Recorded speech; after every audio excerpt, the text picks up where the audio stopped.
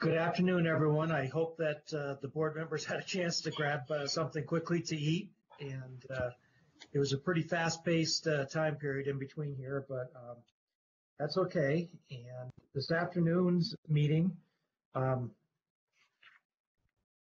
is really focused on response to COVID-19 by the carriers. And I have to say that people have continued to impress and surpass expectations during this crisis. And in my limited conversations with insurers, I want to thank them for the quick actions that they have taken, whether it was giving people the ability to get 180-day fills of prescriptions, whether it was loosening the rules on telehealth, at a time when they too were trying to grapple with stay-at-home orders and how to do things remotely, trying to do everything within their power to make sure that there was not a huge lag in payments to providers.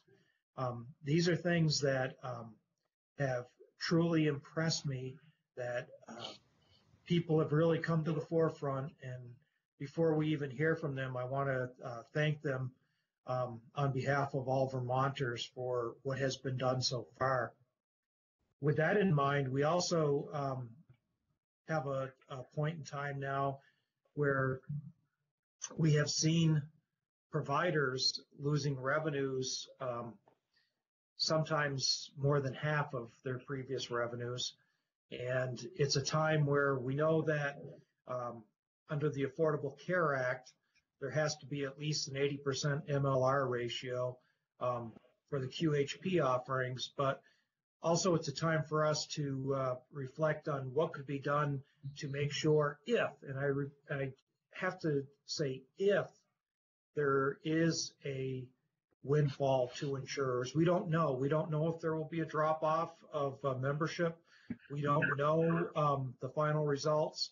But it's a good place to start to have the conversation, and it really should be a comprehensive one where everyone is at the table and trying to have that discussion. But the main point for today was to get input from all the three major carriers on what they have done in response to COVID today, and really to learn from them. And the great starting place is with our commissioner from the Department of Financial Regulation. And I have to say that Mike Pichek has stepped up from the beginning of this crisis, has really done yeoman's work in creating data analytics to look at so people are making intelligent decisions. And just someone that I always respected before, but my respect for him has grown in leaps and bounds over the course of the past 6 weeks, I guess. And with that, we're going to start this afternoon with Commissioner Pichek. And Mike, are you ready, and do you have control so that you can share your presentation?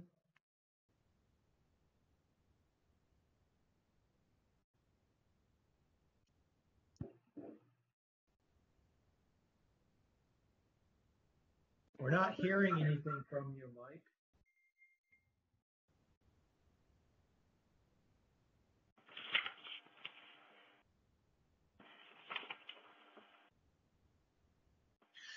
Well, while Mike tries to figure out how to get control of his presentation and we can hear him, I'm going to turn it over to Susan Barrett for a quick executive director's report, which I was going to save to the end. We are nimble here. Thank you, Mr. Chair. And I know that Commissioner Pichek is on the line, and he does have a presentation that I think Abigail can help him put up on the screen and share, as well as put up on our website for those on the line to follow along. I have a few brief announcements. First, that our May schedule is posted on our website. Our meetings for May are subject to change, and some are to be determined, but just to announce here in a public setting that on May 6th, Wednesday at 1 p.m., the board will discuss updated budget guidance for 2021 in response to the COVID-19 pandemic. We have gone back and updated our budget guidance, so that's the topic on May 6th. On May 13th at 1 p.m., we're going to hear from an outside expert who does national work across the country on national trends in state affordability and sustainability strategies. This is something we've been working on well before the COVID pandemic, and I think it will be very interesting in light of the pandemic to hear what he has to say. And then on Wednesday, May 20th, we have a primary care advisory group meeting scheduled at 5 p.m. in the evening till 7 p.m. All of these meetings are via Skype, and all of the information is listed on our website under our May public board meeting press release. I also want to announce that after the meeting we had this morning, we have posted a special public comment period for a rate increase request from Northwest Medical Center. That public comment period has begun and is in effect until Monday, May 4th at 8 a.m. And all of the information and materials can be found on our website under special public comment period. And I think I can turn it back to you, Mr. Chair. Hopefully Commissioner Pieciak is on the line. So before we go back to Commissioner Pieciak, I'm going to do a couple things. We're going to take a vote on the minutes of April 22nd. And also, Susan, I'm going to throw it back to you to call the attendance so that Abigail can have an accurate record of who is participating today. Sure. So, members of the board, is there a motion on the minutes of Wednesday, April 22nd? So moved. Second. It's been moved and seconded to approve the minutes of Wednesday, April 22nd without any deletions, corrections, or additions. Is there any discussion? Seeing none, all those in favor signify by saying aye. Aye. Any opposed? Okay, Susan, if you could take the attendance. Sure. I'm going to call out the last four numbers of the phone number that I see on our line, and I'll start with 3212, if you could let me know who that belongs to. Yes, hi, it's Kathy Mahoney. Thank you, Kathy. And then we have 7632. Hi, Susan. This is Jeff Tiemann from the Hospital Association. Hi, Jeff.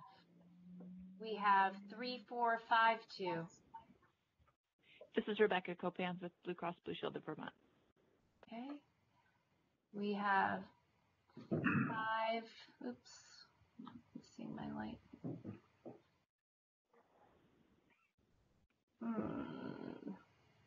Sorry about that. My screen is, we have 2307. Hi, this is Don George from Blue Cross Blue Shield of Vermont. Thank you. I think I did 5572. 8830. Christine Cooney from Cigna. Okay, thank you. 2438.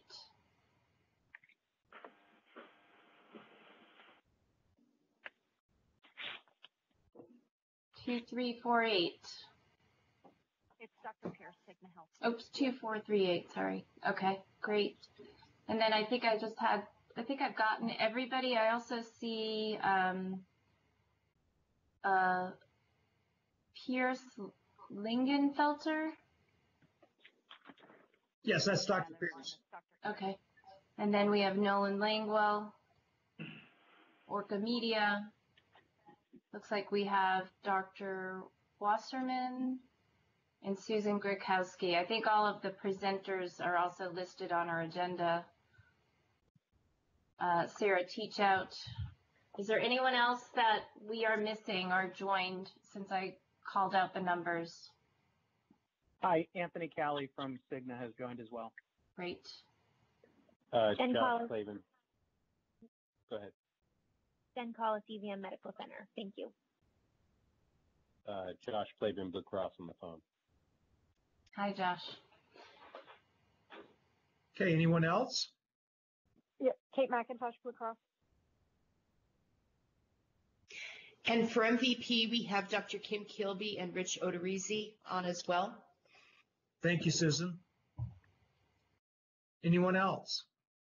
If not, I'm going to try one more time to throw it back to Commissioner Pichek. And Mike, are you able to grab control of the screen?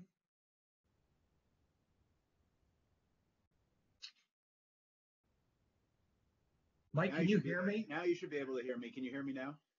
Yes, I can. Thank you. Sorry about that.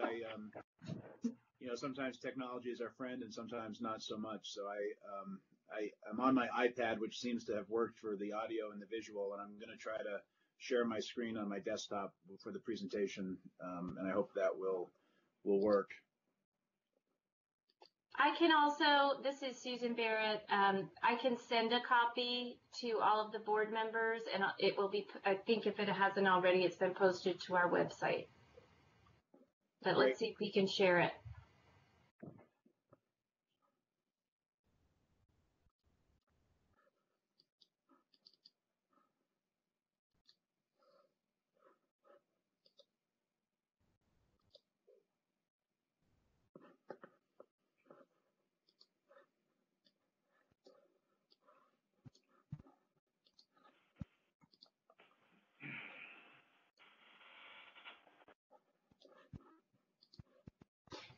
If you can't share it, Commissioner Pichek, Abigail can go ahead and share it for you, if that would be great. easier. Yeah, it looks like there's some privacy settings on my computer that's making it challenging. So great. Abigail, can you go ahead and do that? I'm doing it now. Great. Thank you, Abigail.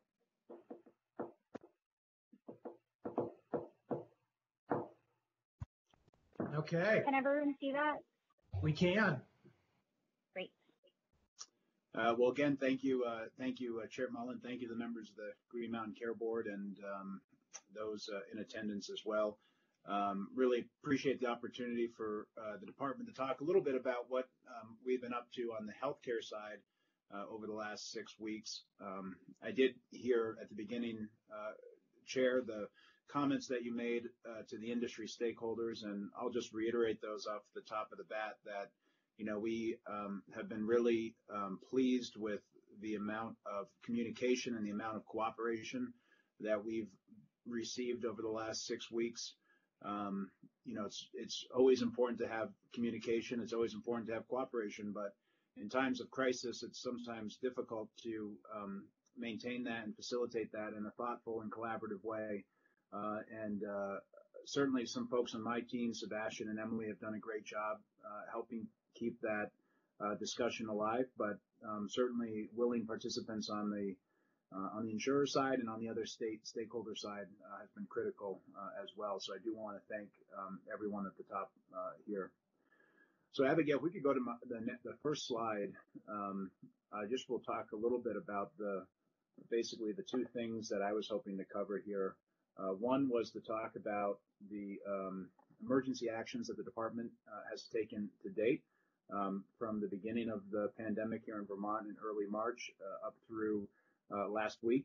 And then also talk a little bit about the financial impacts that COVID-19 is having on health insurers.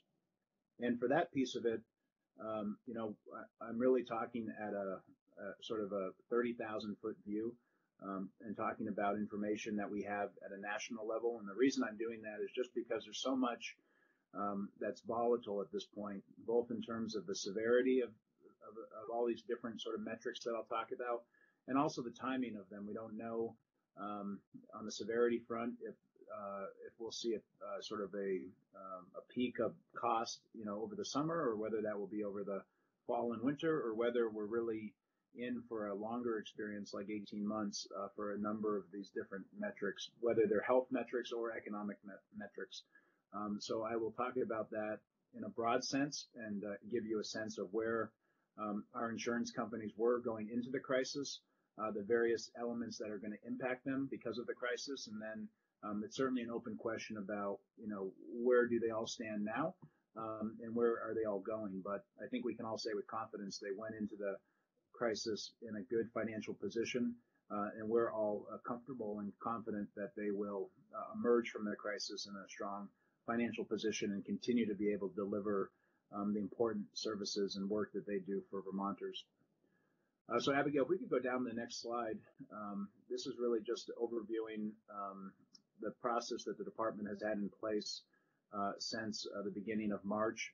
I mentioned it has been a collaborative and thoughtful process. Since March 9th, we've had weekly DFR stakeholder meetings. Again, Sebastian and Emily have taken the lead on that and done a great job of getting a lot of good feedback and also getting a lot of good buy-in from all of these critical stakeholders. We really are discussing operational issues, but discussing policy issues as they've come about and been implemented as well. And we have representatives from the provider community, from the commercial insurance marketplace, other state representatives as well. So that's been a critical key in all of this. We've also received strong legislative support, so we appreciate that. Elements of what we've done, we already had previous legal authority for. We were able to receive agreement on other items, but the legislature also provided us some additional authorization, particularly around telemedicine, cost treatment or cost sharing for COVID-19, and also some authority around cost sharing for pharmaceuticals, which we'll get into. But their responsiveness and work has been great as well. So, that's what you like to see in a crisis, is people stepping up and pitching in. So Abigail, if we could go to the next slide. This is really talking about the actions that DFR took in early March through mid-March. But, right out of the bat, right out of the gate, the department issued a bulletin that required commercial insurers to cover the cost of COVID-19 testing, whether those tests are performed at a testing center approved by the CDC or the Vermont Health Department, with no co-payment, co-insurance, or deductible. So we thought this was a really important thing to do early on to make sure there were not financial barriers to getting testing, that people had confidence in that. Medicare and Medicaid were able to provide similar assurances based on the way their programs were already structured. And then the state of Vermont also committed to picking up the cost of anyone that's uninsured as well. So we really were able to get sort of a wide universal coverage on the testing front, which was an important consideration early on in the pandemic. Similarly, in mid-March, we took another action that we thought was important, both from a policy standpoint, but also from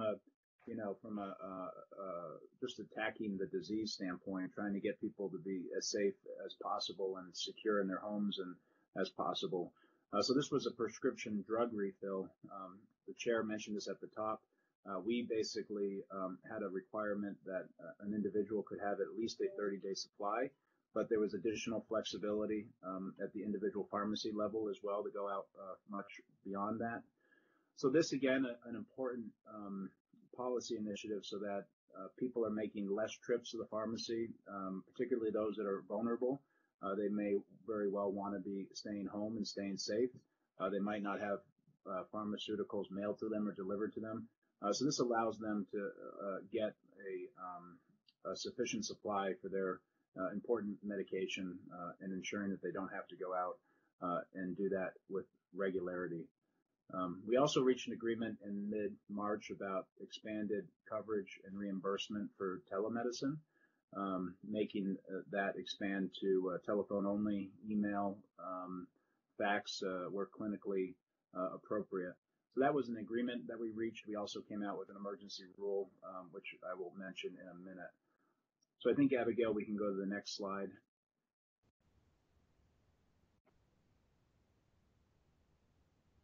So these are the actions that we took in mid-March to late March.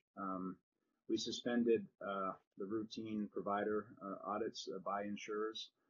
So we wanted providers to be able to focus on the pandemic full attention, that they didn't have, that they weren't required to be responding to things that didn't have an immediacy in terms of its impact or its importance. Obviously, these audits are important, but given the current situation and status, thought that those could be delayed to allow providers the opportunity to fully focus on their work So those routine provider audits were suspended.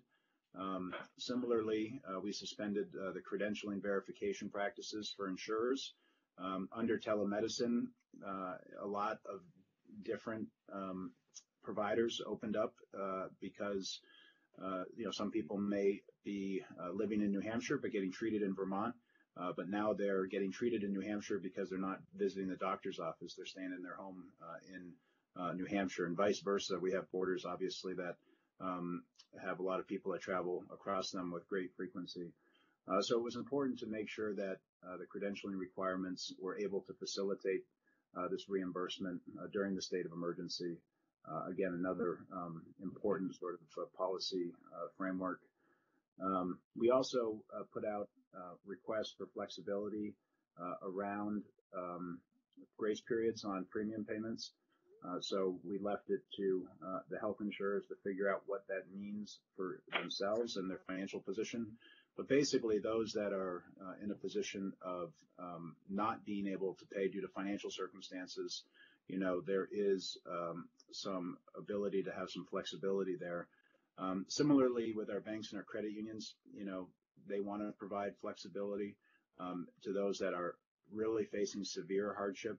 But of course, we need to continue to have people that can continue to pay so that all of our financial institutions are in a position to continue to pay, to continue to provide the services that they are, and to provide any flexibility that they can. So Abigail, if we go to the next slide. This sort of wraps up the DFR work. We issued the emergency telehealth regulation in late March, like we had mentioned we had reached a previous agreement on. That, again, a very helpful item. On April 14th, we issued an emergency regulation relating to the diagnosis, treatment, and prevention of COVID-19. So this is not just the testing, but also the treatment, and that was retroactive to March 13th, the date of the state of emergency. So any Vermonter that has required hospitalization or other inpatient care that is a member of, one of our commercial insurers in a fully funded plan will not have any cost shares associated in the future, and will have that money reimbursed if paid out from a visit in March as well. So that, again, was a critical policy choice, not just sort of the right thing to do, but also eliminates financial barriers for people to get the treatment that they need so that they can get better health outcomes and be seen more quickly, again, in an effort to get our hands around this pandemic as quickly as possible. So the right thing to do, like I said, but also an important piece of the puzzle in terms of fighting the virus and the pandemic. We also issued a bulletin regarding the payment for out-of-network ambulance services. This was clarifying some confusion around when an out-of-network ambulance service provides an emergency medical treatment to a member, that it's our view that under Vermont law, the requirement is for the health insurer to reimburse the ambulance provider directly for the cost of those services rather than having the payment run through the member. That has presented some confusion, we understand, in the past, and wanted to provide that with some clarity. The only other item that is on the radar at the current moment is around emergency rules on pharmacy cost sharing. We were granted this authority under Act 91 that I mentioned earlier. I know there was some testimony on this item as well. From our perspective, we're trying to make sure we understand the population that potentially would be impacted by waiving the pharmacy cost share. People that have had their incomes go away or significantly depleted, there are opportunities for them to get on Medicaid and have a cost sharing arrangement, not just on pharmacy, but on other medical services. That's probably more beneficial than a commercial policy. So that's a population, obviously, that we're all concerned if somebody loses their job, but there's options for them as the current framework exists. Also, somebody that might have a chronic medical condition, again, it's likely that they've already hit their deductible for plan year 2020, at this point due to how low the out-of-pocket costs are in Vermont. I think it's just over $1,400 for the deductible.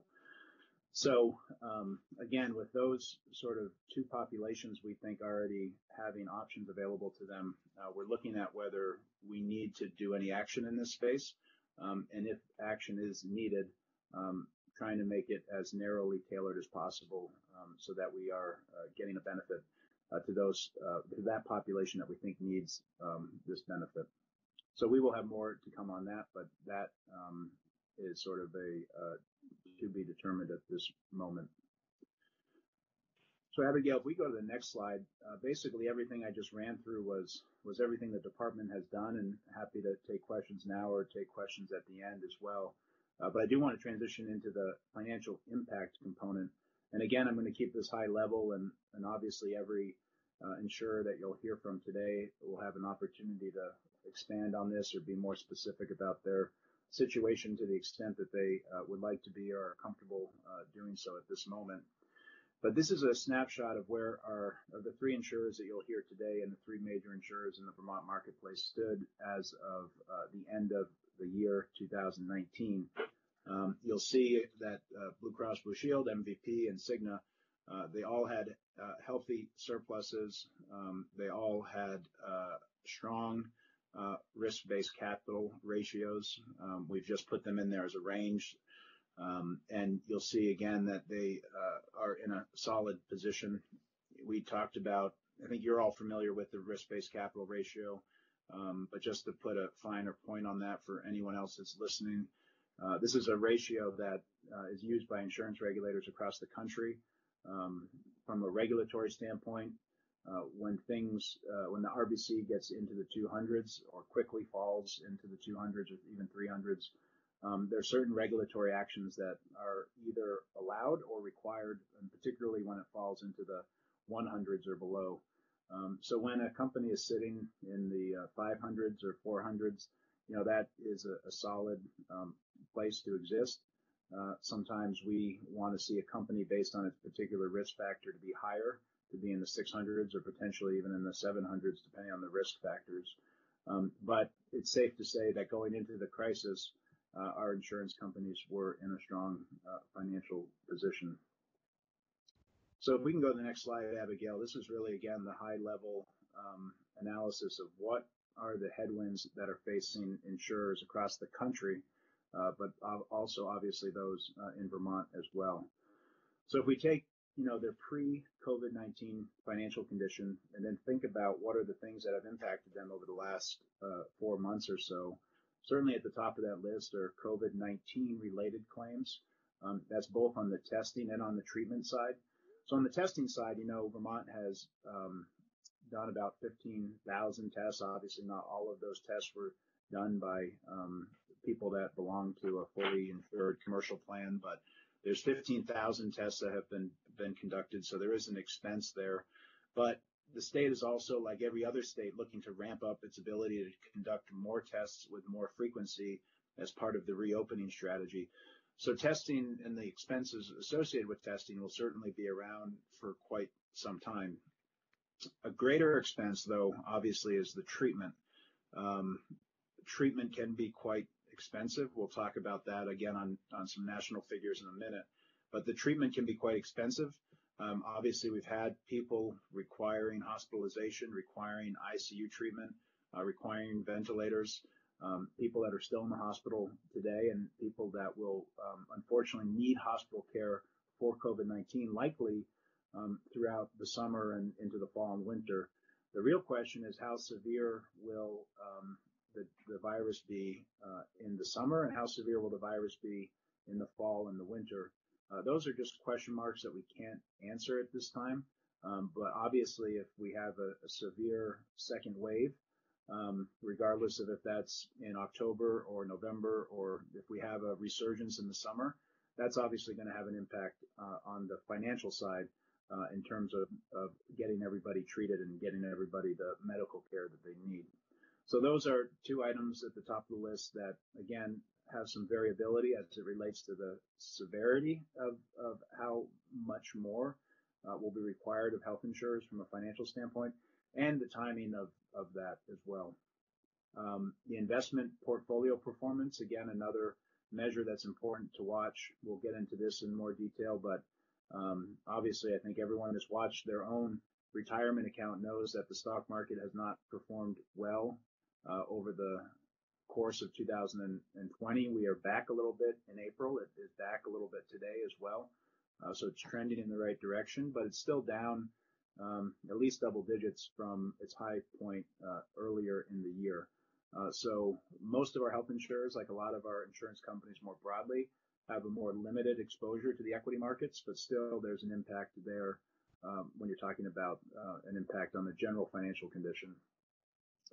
Some of the emergency regulations that we've issued also have a financial component. Specifically, I'm thinking of the treatment zero cost share. You know, the treatment, again, is expensive, and to eliminate the cost share certainly has a price tag with it as well. Again, we think it's certainly the right policy and the right decision, and is helping us fight the virus. But it's important to remember that also comes with a price tag. Looking into the future a little bit, there are a couple of items that were included in the CARES Act that was passed in late March that impacts commercial insurers. One is the definitional change or clarification that a COVID-19 vaccine would be considered a preventative service and therefore provided to an individual at zero cost share. So if you can think of that and think of when a vaccine might be online, let's assume it's the same price as the flu shot, which very well could be more expensive, but you know, you might be talking about millions and millions of dollars in order to get everybody their vaccine when that comes online. So again, that's a cost that's out there. We don't know when, we don't know how much that cost will be. We don't know when that will be incurred, but it's something that exists that we have to take into account. The same thing with the serological testing. So this is the testing that is done after the fact to determine if somebody has antibodies in their blood for the virus. We haven't had widespread serological testing in Vermont, but again, the CARES Act included language around providing those serological tests from commercial insurers with the zero cost share. So something else from a price tag and financial impact standpoint that we need to be mindful of. So those are all the things that have impacted insurers, you know, from a negative financial standpoint.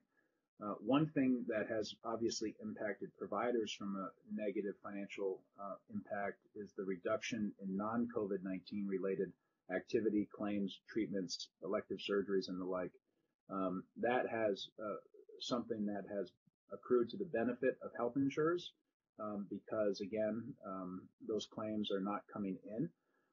But the question there again remains, you know, if we do have a reopening of elective surgeries over the summertime and people are comfortable going to the hospital and getting those surgeries, you know, to what degree does this pent-up demand get met completely in the summer or in the fall or in the winter? Or to what extent does some of that demand fall off? To what extent do we not have enough capacity in our hospital system to do all of the current demand plus the pent-up demand? That's just an open question as to what will happen when we get back to sort of a new normal standpoint. Again, in terms of the severity and in terms of the timing, both of those things are unknown at this point, but it's something we have to watch closely. So, Abigail, if we can go to the next slide, there is an opportunity here just to provide some specific numbers, at least from a national standpoint, to put some context around some of these items we just talked about. So you can see the Centers for Medicare and Medicaid Services, CMS, published a reimbursement payment for Medicare, and that was about $35 for CDC approved tests and a little bit more for non-CDC approved tests. So you can get a sense of what the cost is from a Medicare reimbursement standpoint. Some national hospitals I have seen charging $100 to $150 to $200 to run a COVID lab test. So the price is a little bit variable there, but I think it's safe to say that it's not an insignificant expense. Again, when you add in some of the other requirements under the CARES Act, things like payments for services and screenings that are provided sort of ancillary to a COVID test, then again, there can be some greater impact for our health insurers. The treatment side of it, the treatment side I mentioned is more expensive, and you can get this picture pretty clearly, I think. There are a few surveys out there. One suggests that the cost of an in-person 7-day stay per patient is about $38,000. So you take that and figure how many people have been in the hospital and how many people are going to require hospitalization over the next, few months to the next year, depending on when a vaccine is available or more treatment, better treatment is available. And that is not obviously an insignificant number. I've seen other estimates that put the cost of a hospital stay even more significantly higher than that, almost double, over $70,000. So again, that's a real impact that I know our health insurers are watching closely, as are we. If we can go to the next slide, Abigail, this will talk about the investment component. So I mentioned that, again, this is from the information as of the filings that these companies have made at the end of the year. And it just really talks about their investment portfolios and what percentage of their investment portfolios are in the bond market, in the equity market, or in some alternative market or in cash. And you can see that all of the insurers have the greatest share of their portfolio in the bond market. I'll talk about this in a minute, but the bond market has had some mixed results, with certain bonds performing favorably, others not as much. So it's been a mixed result, but probably not going to see much of an impact from that bond perspective, at least relative to the equities. The equities, like I said, they have been hit a little bit harder. And then the alternative investments that companies might have is really dependent on what are in those alternatives. But if we can go to the next slide, I'll just again briefly show what has sort of been the impact. You'll see that on the bond performance, corporate bonds, strong corporate bonds, government bonds have performed well. Corporate bonds or high yield bonds that are not as, corporate bonds that are not as strong, or high yield bonds have not performed as well year to date. So depending on the mixture that a company nationally has, that will depend on how their performance is on that metric. From an equity standpoint, you can see the S&P 500 again is down this year, double digits, about 12%, although it's up again today, and it's bouncing back from its low. But again, that will have an impact on companies' financial position as well. And we don't know what the economic future holds, I think, as everyone on the phone can appreciate. We don't know if we will quickly rebound from a real economy standpoint, and whether the financial markets will follow suit. Don't know if it will be a slower, recovery, or what that financial and economic recovery looks like. So that, again, is something that we have to keep a close eye on as we go forward. If we can go to the next slide, Abigail, this will talk about just a couple of other financial impacts I'll hit on very quickly. Again, we already touched on this, but there's some requirements under the CARES Act and the emergency actions that the department has taken that will have a financial impact to these insurers, mostly around the testing for the vaccine, the testing for serological testing, but then also the vaccine under the CARES Act. And I think most prominently the waiver of cost sharing for the treatment, diagnosis, and prevention of COVID-19 as well. So if we can go to the next slide, this is really shifting again. We have been talking about all of the impacts for health insurers. Now we're really looking at the impacts to providers in terms of negative consequences. And to health insurers, these are really in some way could be viewed as short-term benefits. But again, we have to see how long these drastic reductions in claims last, and how quickly they rebound, and how they rebound when things get back to a more normal state. But you'll see here, this is the number of visits to ambulatory practices beginning sometime in the middle part of February. Again, this is national data. Companies might want to provide a more specific analysis of how they're experiencing this. But you can see how it drops off quite precipitously right around the time that the states of emergencies are being declared across the country and the virus is getting more severe and elective surgeries are being postponed, and drops all the way down to just about 60%. So pretty significant drop off nationally. You can see that it has stabilized and even ticked up a little bit. That could be, due to a number of reasons, better familiarity and use of telemedicine.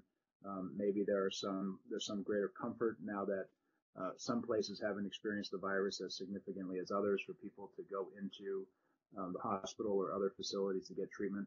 But obviously, it's still rather significant and far off the base that it was expected in late February.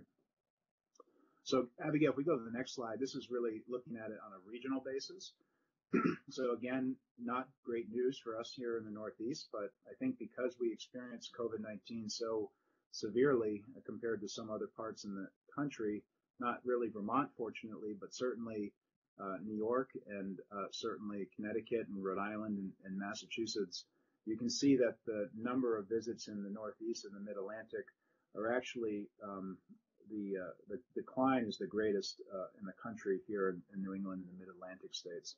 So again, I think this can be attributable to the impact of the virus more globally in our region, the swift action that governors took to stop elective surgeries and such, and even hospital systems took to prevent elective surgeries. I think the combination of that quick early intervention along with some more significant virus spread in the Northeast probably is attributing to that more significant impact here. And then if we can go to the last slide, Abigail, this is talking about how does telemedicine factor into this.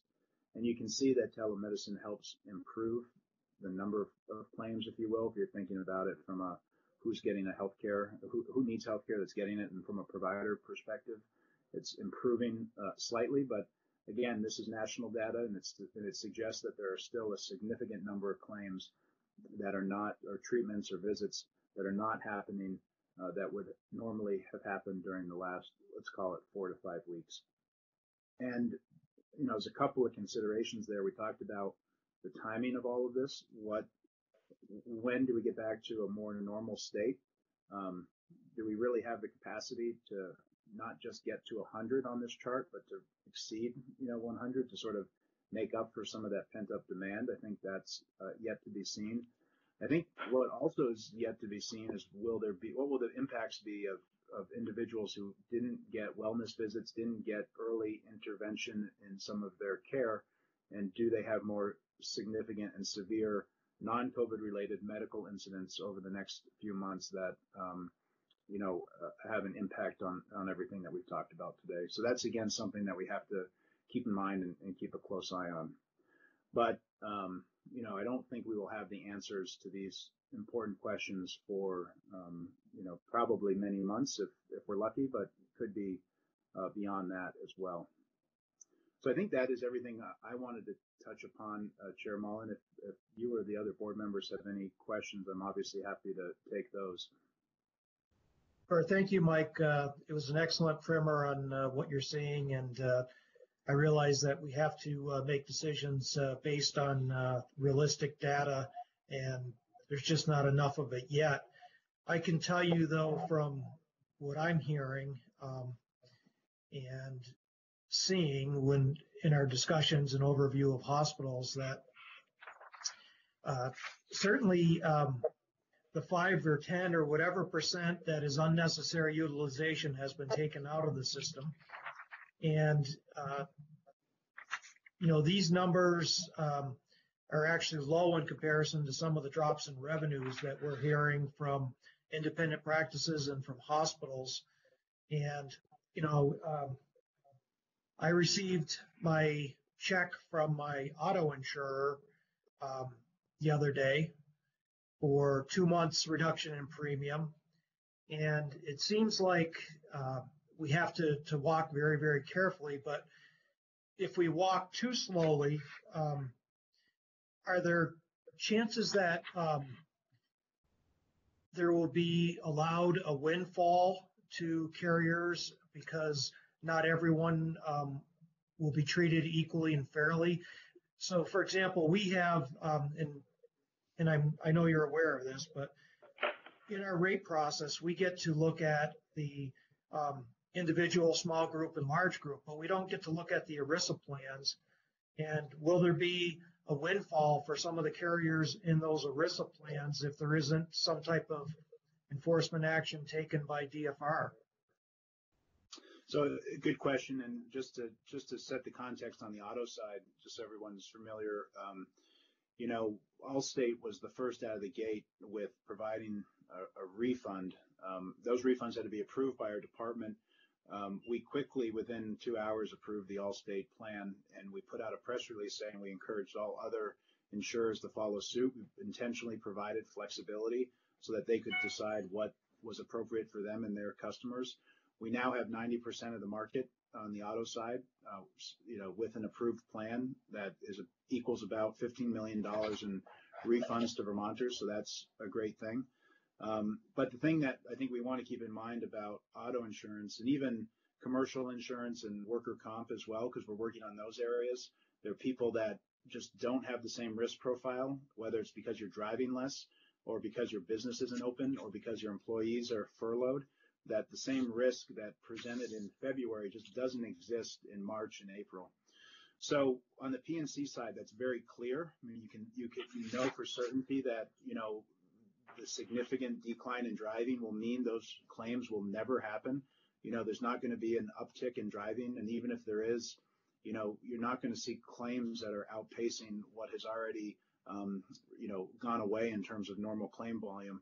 So we're very confident in the PNC side that, these policyholders paid for 12 months of coverage, and they're likely only going to need 9.5 months of coverage because 2.5 months of which they were locked up at home and, a stay home, stay safe order, or just, protecting themselves and staying home anyway. So that's not as clear. That picture is not as clear on the health insurer side. They're, unlike the PNC marketplace with auto insurers, they're not right in the middle of this hurricane that's circling around everyone. The health insurers are. They're dealing with the COVID-19 response. They're dealing with those claims, but then they're also dealing with all this other sort of fallout that everybody else is dealing with as well. So we want to make sure ultimately that our health insurers are strong, that they are solvent, that they're able to take care of all of their customers. And I'm confident that they can do that. And we will just need more time to determine if there's going to be any windfall, so to speak, to insurance companies. As it relates to the ERISA plans. So just to follow up on that, though, Mike, what we do know is that there has been a tremendous drop in utilization over the last 6 weeks and likely to continue for a while further. We're also hearing from hospital executives like Steve Leffler and Tom D, who believe very strongly that there's going to be an inherent fear of Vermonters to go into doctors' offices and hospitals for some time to come until there are sufficient treatments and vaccines, and that it may not be a short-term effect. The auto insurers gave us a 2-month rebate. It seems likely that there ought to be some analogy to the health insurers as far as some type of short-term rebate that could occur. So I just wanted to get your thoughts on that as well.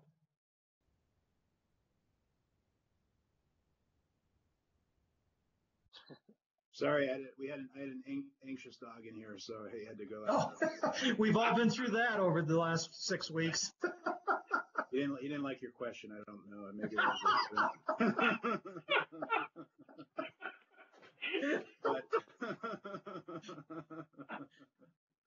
was so I think it's not. I think that analysis could very well prove to be true, that even if elective surgeries are allowed to begin again in June, there might be Vermonters that are uncomfortable going to the hospital. So you might not even be back to full capacity. And then the question is also what ability is there to make up for the claims that have dropped off, over the last 6 weeks or so. So I think both of those are sound. We just don't know if that's going to happen. We just don't know what that progression will be.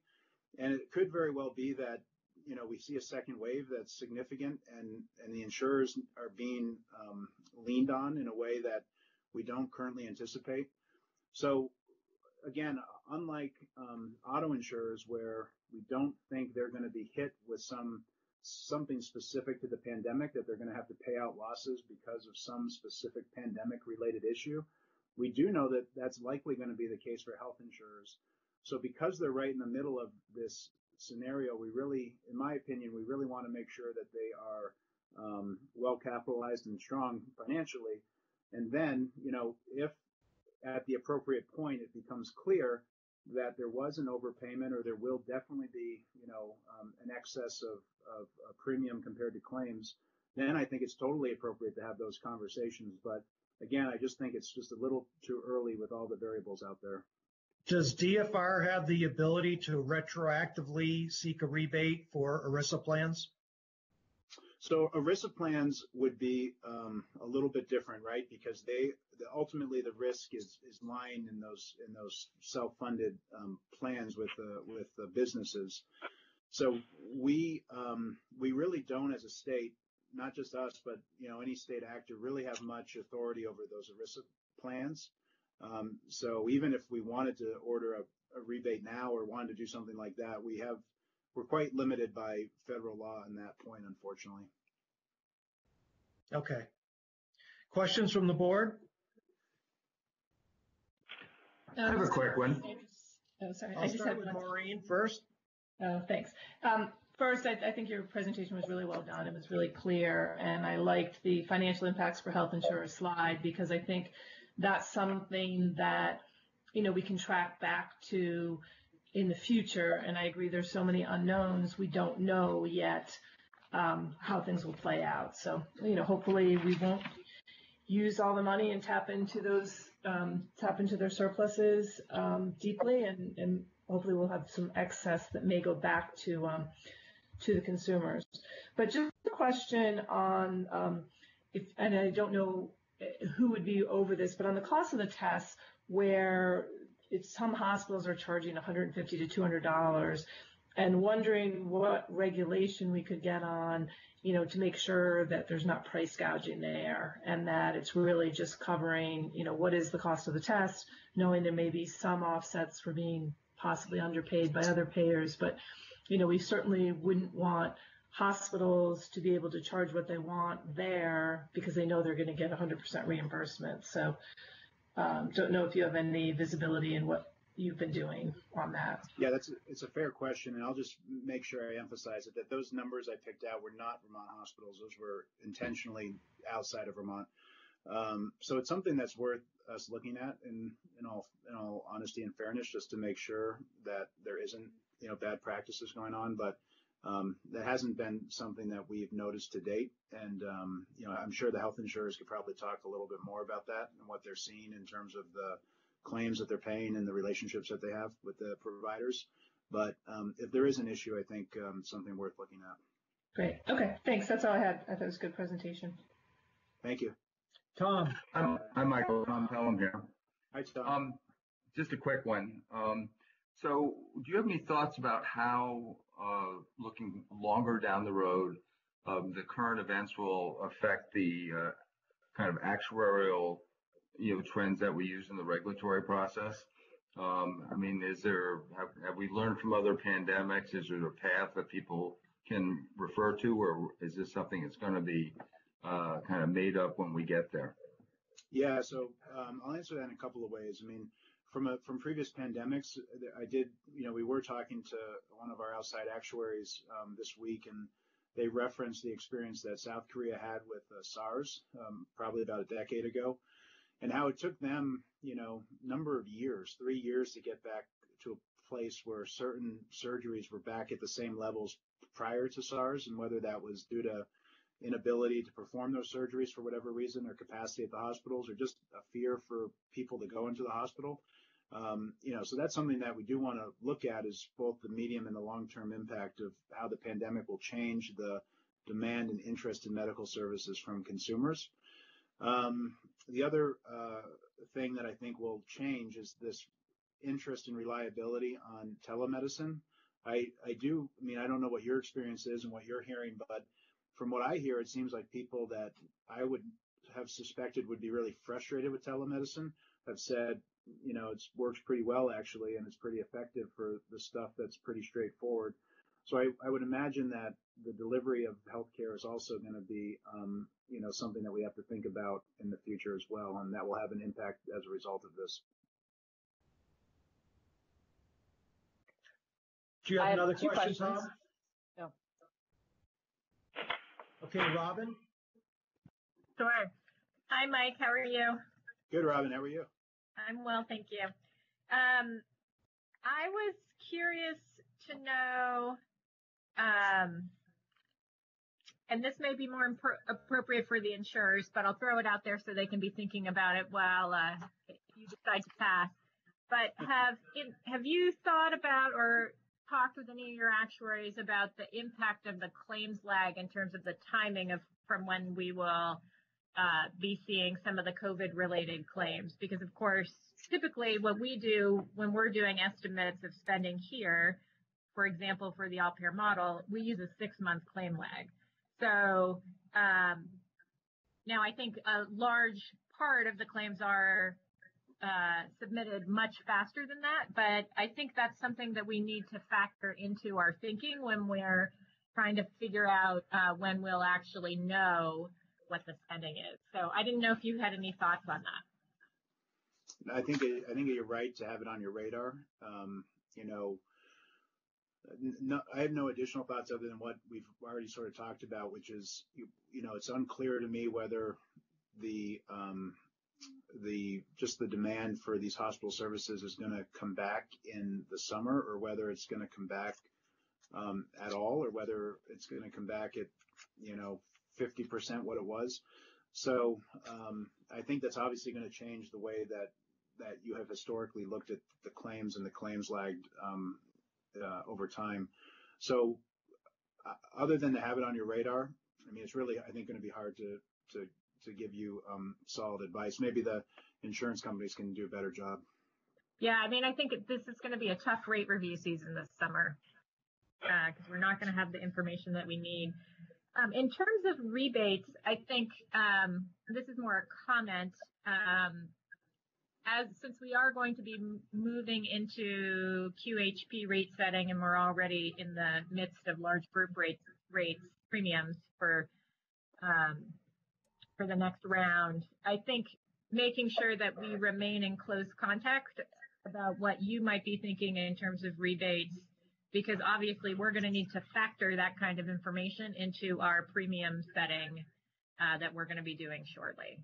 So that's just a comment in terms of we do have that overlapping area that we're going to need to make sure we coordinate on. And then lastly, I just wanted to say to Maureen's comment around price gouging, I think that there are two other ways to keep track of that. One is, I know the Attorney General's office has been thinking about and on top of looking at price gouging initiatives in all areas, but we also have rate setting authority, so that could be an area if there appears to be a problem that we could start to exercise our authority. Good point, Robin. Yeah, good point. And I'll just give you some clarity about the first comment that you made about the timing and rebates. And certainly I think that the department and the board obviously want to keep in close contact. I 100% agree with that. But if I were to give you my honest assessment from where we stand now, I think we're probably looking at plan year 2022 for all of the stuff that we just talked about being reconciled. I just don't envision us having clarity about where a number of these things will shake out until basically this time next year. So, again, we should stay in close contact, but I wouldn't anticipate our department being proactive in that regard until there was a very clear sense that we weren't going to have to, you don't want to have volatility in pricing. You want it to be consistent. So, and I think that's to the benefit of consumers, both from a pricing standpoint, but also from a, the solvency and the reliability of their health insurer as well. Thank you. That's all I have. Thanks for your presentation. Jess. Yeah, thank you. And I appreciated Robin's request for close communication with your office, Commissioner Piszczek. I think that'll be really helpful. And I really thought your presentation was very clear and insightful. And I want to thank you for the swift and decisive action that your office did, as this public health crisis came before us. I'm wondering, my first question is, are any of the temporary actions taken by your office, are you envisioning any of them becoming permanent post-COVID-19? Yeah, good question. So the actions around, most of our actions extend through the state of emergency. I'll just put it that way. So they're going to be here probably for a little while. They're going to be in place for a little while. The ones related to COVID obviously will fall off once the current pandemic is we're through that. The point about telemedicine, we've expanded it to audio only. There is, the reason I think it was not audio only to begin with is because there are concerns under HIPAA about ensuring that the doctor is actually talking to the patient, like you and I can ensure that we're talking to each other here. So when you do audio only, it does raise the specter of elderly or other vulnerable populations getting taken advantage of and sharing important personal information in a way they didn't intend to. So that is a concern longer term on the telemedicine, one component of the telemedicine that we've done. On the 30-day supply, for example, another concern is the availability of pharmaceuticals. You don't want people hoarding medicine if it's not necessary. So I think we will look closely at each of these and see what their value is or relevancy is after the COVID pandemic is complete. The one, like I said, that I think has the most, as I sit here today, the one that probably would most likely, maybe in a new form, but most likely continue would be the telemedicine emergency rules, something around that, because I do think that will continue to be of interest to Vermonters in terms of how they get medical attention in the future. Yeah, I think that's a really important line of, inquiry as we get out of this. We've heard a lot about people actually liking telemedicine, having that access with their providers. And to the degree that we're a rural state and transportation barriers are real, this could be a huge silver lining in this public health crisis is increasing access through telemedicine. We need bandwidth, and that's something also to add to our agendas collectively as a state. But I think, I would hope that some version of telemedicine would stay. My second question is, I agree with you on the tremendous uncertainty, and I've listened in on a lot of the press conferences in which you've been very involved with some of the projections going forward. And again, recognize that there's a lot of uncertainty. As I'm trying to think about the predictions around the impact on private insurers of treatment of COVID-19 in particular, and your data shows this, it looks like the hospitalization is where it's really expensive, right? 40 to 70K, back of the envelope calculations around treatment. But I'm wondering, you've been involved in all these projections and seeing some of the evidence. It seems to me, and I don't have all the data in front of me, but the older population is the one more likely to be hospitalized. They're the ones that are going to incur these hospitalization fees. They're more likely to be under Medicare, I guess. So I'm just wondering, as we think going forward about the high cost of COVID-19 as an offset to the delayed care that the insurance providers are not, incurring right now, should we be thinking about who's most likely to be hospitalized, and are they most likely to be insured by a private carrier versus Medicare? So I'm wondering what your thoughts on that are. I think it's a insightful way of looking at the problem because, not every, if there were 29 people in the hospital last week, not all 29 of them are with one of the exchange plans, for example, or one of the plans that one of the insurers selling today that you'll hear from. That could be other ways that those individuals are getting insurance. So I do think it's important to think about that, certainly. We have seen, you're absolutely right, people that are between 60 and 70 and 70 and 80 and 80 plus are more susceptible to severe complications as a result of COVID-19, as are people with underlying medical conditions. So it is something to be mindful of, that that very well could be the case. I will mention something else that is unique, that we've experienced in Vermont that we hadn't heard of in the national data or elsewhere, which is we expected to see a lot more hospitalizations, particularly as a result of our elderly population, but particularly as a result also of the outbreaks that had occurred in the nursing home facilities.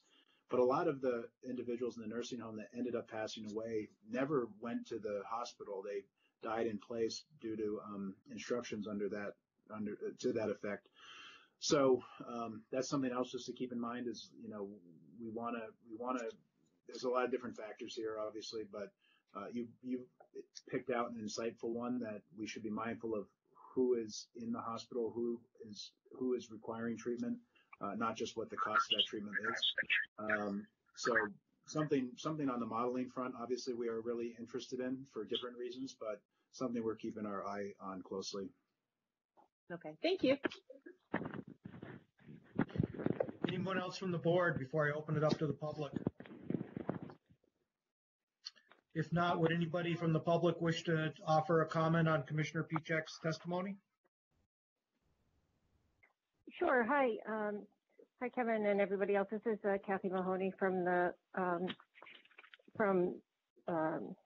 Ludlow, Vermont at the moment. And I just have a comment, and that is around the intriguing option of a type of reimbursement, as you said, like a rebate, Kevin, for what auto insurances are doing. But I share Mike's hesitation about timing. And the reason I do is because on the clinical front, we don't really know what the medium and longer term consequences are of COVID-19. I think we have to be careful of planning based on what we presently know, because it evolves so quickly. Even in the younger patients who are having this disease, many of them are really debilitated when they come out. Some may suffer some long-term consequences. There's a number of case reports of things like that, people with clotting issues, strokes, amputations, and things like that. So I think it's a good idea, but I agree that it's too early. And if we are going to talk about maybe some financial monies to be set aside, maybe that's something that could be considered in the shorter term. But I think we have to wait a good 6 months plus to see how our patients do collectively. Okay, I don't think there was a question there. So other members of the public?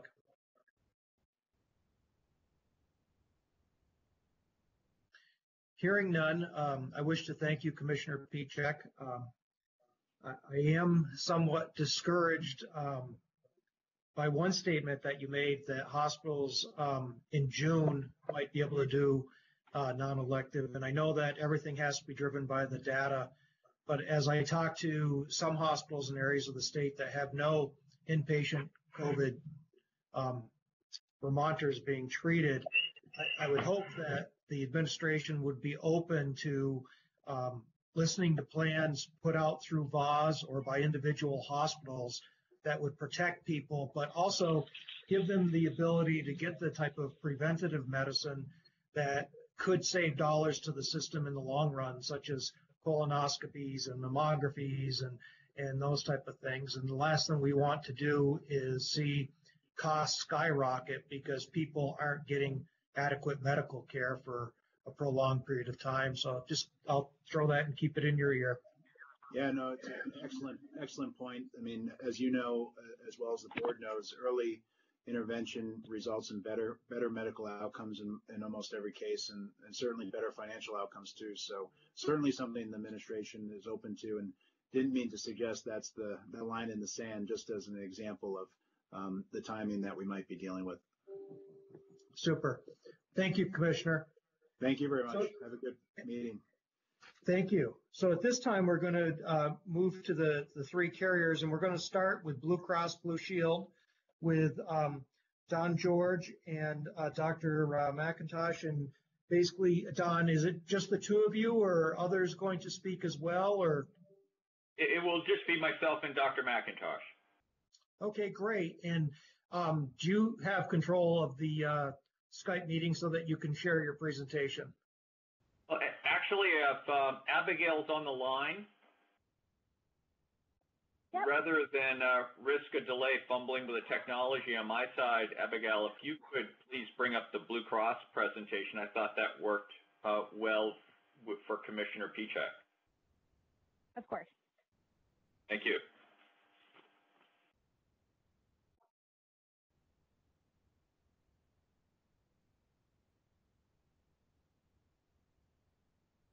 Can everyone see that? It's loading still. Now we can. Can you see it, Don? It's still loading for me. There we go. Thank you. Thank you, Abigail. The internet in Rutland must be better. Well, thank you to all the members of the Green Mountain Care Board for having us here today, and thank you to the more than 50 participants who have joined today. As mentioned, I'm Don George. I'm President and CEO of Blue Cross Blue Shield of Vermont. I am joined today by my colleague, Dr. Kate McIntosh, who is the Senior Medical Director in our Integrated Health area.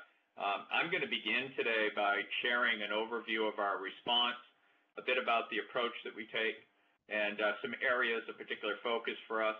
I'll be followed by Dr. McIntosh in her sharing of some of the very specific programs and policy changes that we have made in response to the COVID-19 pandemic in Vermont.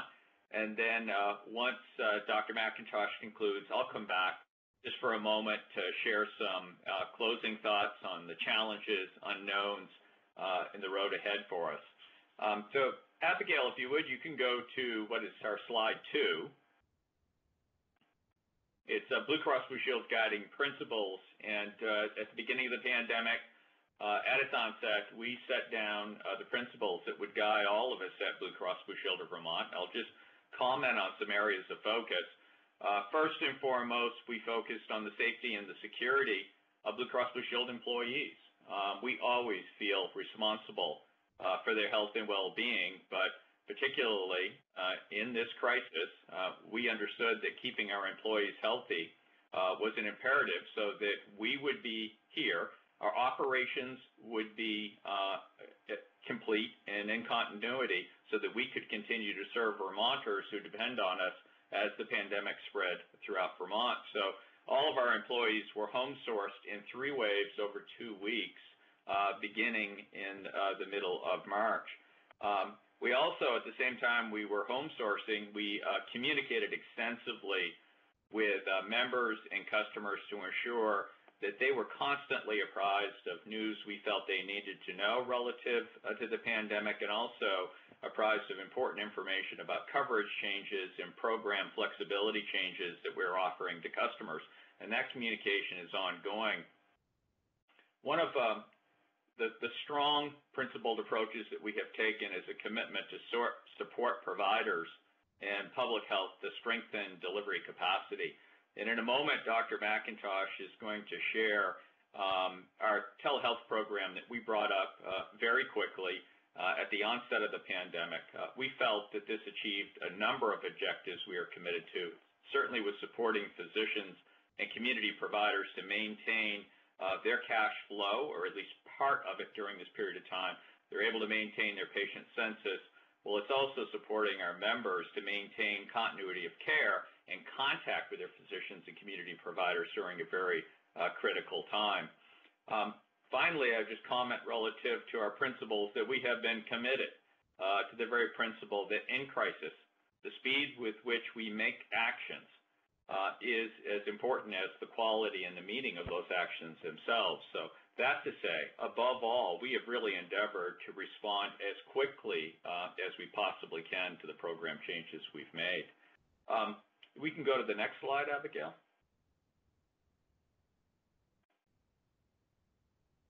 So we're here today, Dr. McIntosh and myself, and appreciate the opportunity to share some specifics about Blue Cross Blue Shield of Vermont's response. But we feel that we are part of an overall state response in which all of the individual contributors like ourselves need to be in concert with others and the state to support the overall strategy and response. So that's why we have supported the public health strategy in Vermont. We've done that by aligning and collaborating with healthcare providers in Vermont and with many areas of state government, including the Department of Health, the Department of Vermont Health Access, and most certainly the Department of Financial Regulation. I certainly would agree with Commissioner Piechek's representation that the stakeholder meetings that his department has coordinated have been highly collaborative, very thoughtful process. I think it has served Vermonters well during this time. But within this larger framework, Blue Cross had responded with numerous program and policy changes to support members, customers, the public, health, and also providers. And in a moment, again, Dr. McIntosh will provide some specifics on those programs. We can go to the next slide, Abigail. So I thought by way of introduction, I also would give you an image of what I refer to as Blue Cross Blue Shield of Vermont's rapid response teams. We formed a pandemic preparation team at the onset of the pandemic. It was led by Dr. McIntosh, who you'll hear from in a moment. This was the team that focused on all of our pandemic response objectives and the program and policy changes that we have made. We also were served well by our business continuity team. This is an existing team that every year creates and responds to mock exercises of emergencies in which they need to ensure the continuity of operations and services. And certainly this was no mock exercise, and they performed very well. In the first 2 weeks of our response through these two teams, Blue Cross has adapted our technology to enable more than 400 employees to work from home. We've also ensured the continuity of our core operations. And as I alluded to, we've changed numerous programs and policies to support members and providers. I spoke also of the critical importance of communications during this period of time. So on behalf of literally thousands of individual customers throughout the state and more than 200,000 Vermont members, we've engaged in an extensive communication campaign to keep our members and providers constantly apprised of what Blue Cross Blue Shield is doing. Our flexible approach to premium payments that is on this slide has been among those many changes that we communicated to providers. We believe that this program recognizes that during a really difficult time, a down economy as well as a healthcare crisis for some of our customers, we acknowledge that they're going to find it difficult to stay on their regular premium payment schedule.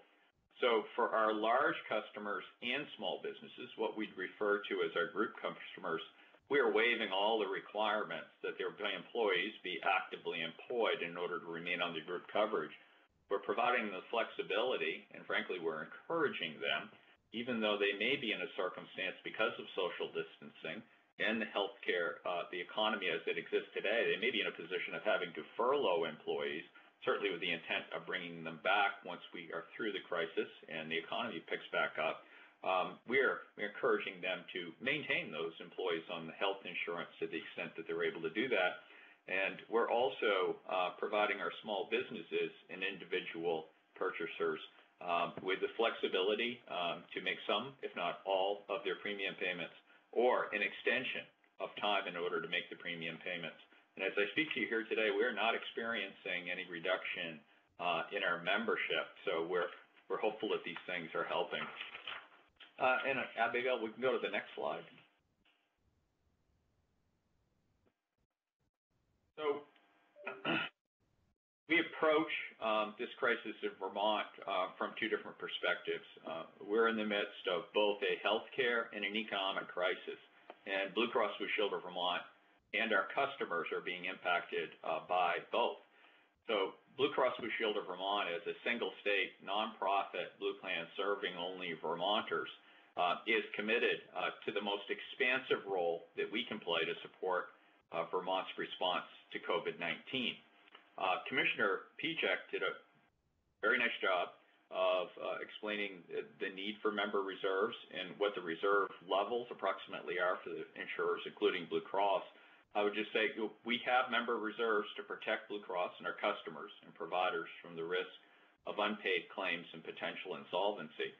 And responding to pandemics like COVID-19, it's just one of the reasons that we have illustrated over the last several years of why it's important and why, frankly, we insist on maintaining adequate reserves to protect members and providers. And while we are by no means over-reserved, we would agree with Commissioner Pieciak, we do feel prepared to see Vermonters through this crisis. Nevertheless, we're mindful of both the magnitude of the potential impact and the duration of both the healthcare crisis and the economic downturn. With that, I would say that we are also mindful that there is absolutely nothing in our history by which we can measure how this crisis will test us or test our financial resolve. And I would imagine that the same could be said on behalf or by every provider and stakeholder in the Vermont healthcare system. So Abigail, you can change the slide again. Thank you. And so that is the introduction. I'm going to turn this over to Dr. McIntosh, and I'll be back with you in a few minutes. Thank you very much. I want to make sure, am I coming through clearly? I can hear you fine. Yeah. Okay, perfect. Thank you very much. Could I have the next slide, please?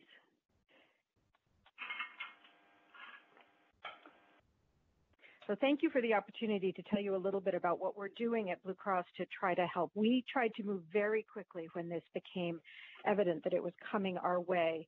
And I think it's fair to say that under the guidance of DFR and in concert with the other plans in Vermont, including Medicaid and the other private insurers, Vermont has rolled out one of the most generous telehealth programs that is available around the country, and very aggressively.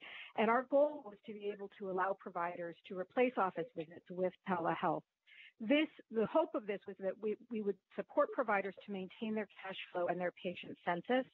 And there have been dramatic drops in the number of office visits around the state. But we have seen a high variability in the actual drops among our different types of provider. But we have providers who have successfully made an impressive switch to telehealth and are able to maintain their capacity. Not at 100%, but they're doing okay. We have others who are not. So I think we have to be sensitive that there's a wide variation across providers. We wanted to support patients with continuity of care, and we also wanted to protect providers and patients from in-person contact. And this is really important because we wanted to be able to preserve the PPE and the other equipment for the hospitals where it really needed to be used. We also wanted to keep people out of the emergency room and out of urgent care if possible, so that we could preserve the emergency room for those waves. And the thing about this telehealth approach is that because it is flexible, it will serve us well should we get a second or even a third wave of COVID-19. I think that the census is pretty clear across physicians that we are going to get additional waves of this. We don't know how bad they're going to be, but we know that they will come. The question is not if, the question is when. In addition, because of the connectivity issues that Dr. Holmes mentioned, we do have big issues with connectivity around the state, and we knew that would be a barrier to telemedicine. So what we did was we turned on codes so that audio-only telephone could be used rather than audio-visual telemedicine for some types of visits. This is not without risks in terms of quality, but we felt that it was important to be able to do this increased access. And finally, we turned on store and forward payment in our permanent telemedicine policy. This is not emergency turn on. That we turned it on across the board. It's ready to go. Could I have the next slide, please? We also expanded our existing telemedicine policy, as I said, to include outpatient visits that went to telephone only. We expanded existing mental health counseling options, very specifically adding crisis intervention, intensive outpatient treatment, and all of the existing mental health counseling options, which were already very expansive. We added preventive care and behavioral health screenings, including new patients, to our telemedicine policy. We also permanently added some elements of physical therapy, occupational therapy, and speech therapy to our permanent telemedicine policy because we also believe that the future of telemedicine is that it is really here to stay. But we also then expanded additional measures for physical therapists, occupational therapists, and speech therapists. Could I have the next slide, please?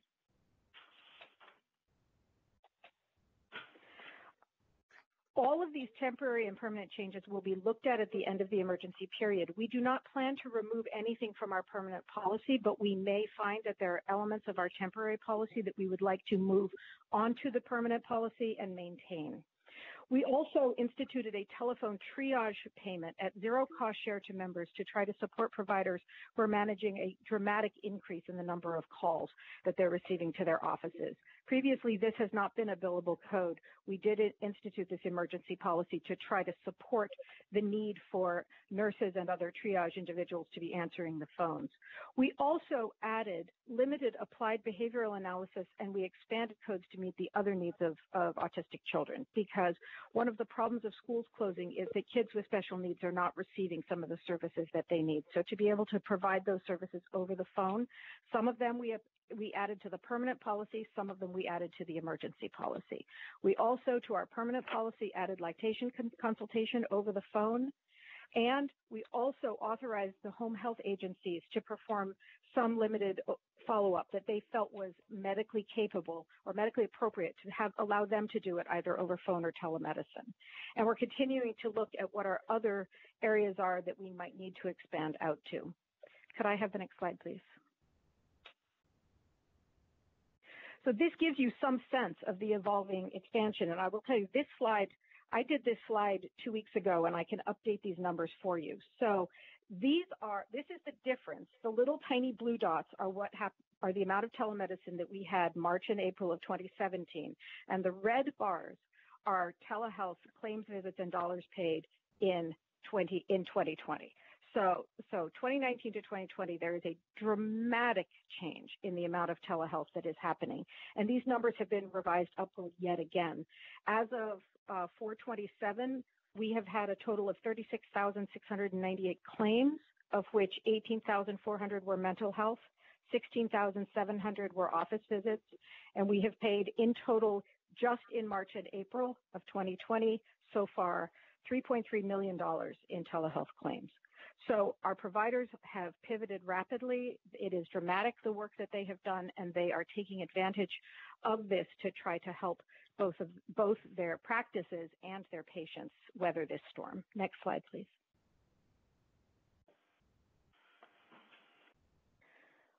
So we have also waived member cost share in our benefit expansion for, as Mr. Pichek talked about, all COVID-19 testing related to office visits, providers via telemedicine, urgent care, or ER, so not just the testing, but the office visit, COVID-19 inpatient and acute outpatient treatment, which is both complicated and costly, but we are working very hard on implementing that. Non-urgent ambulance transport for COVID-19 patients who require isolation.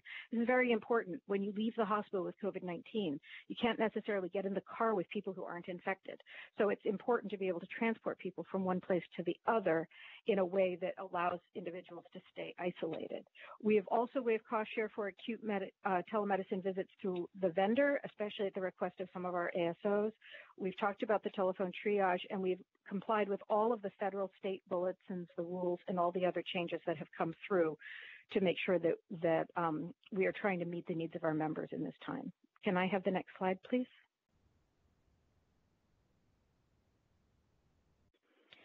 And so the goal of all of these temporary waivers has been to try to facilitate necessary patient care, ease the administration for providers. We've allowed the early prescription refills that DFR mentioned, allowing longer supplies of essential medicines. We've tried to manage drug shortages. We've tried to manage off-label prescribing and hoarding, and we've also tried to facilitate member access to brand and specialty pharmaceuticals where possible. We have also waived some prior authorizations and prior notifications, and we are extending imaging authorizations out 180 days. And also we are evaluating procedures that were deferred as a result of of the epidemic, and we will be pushing those out as well, so that members are not finding that their authorizations have expired. We have been able to, because as we've talked about, there have been fewer non-essential procedures.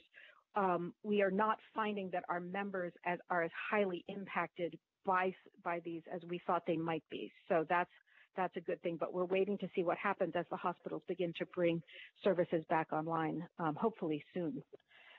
Could I have the next slide, please?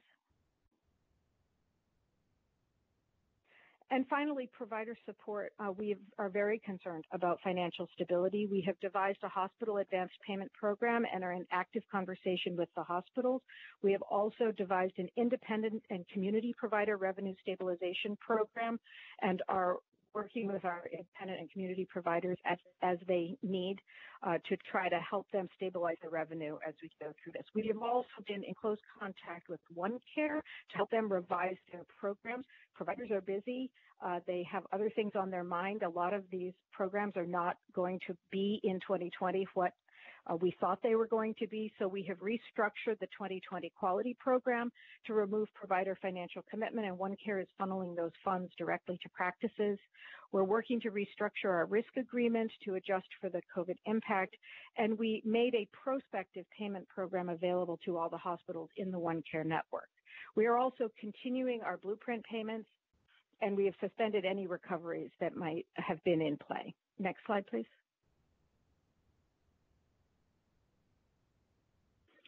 Finally, we have discontinued these routine audits in accordance with the DFR bulletin, suspended pharmacy audits.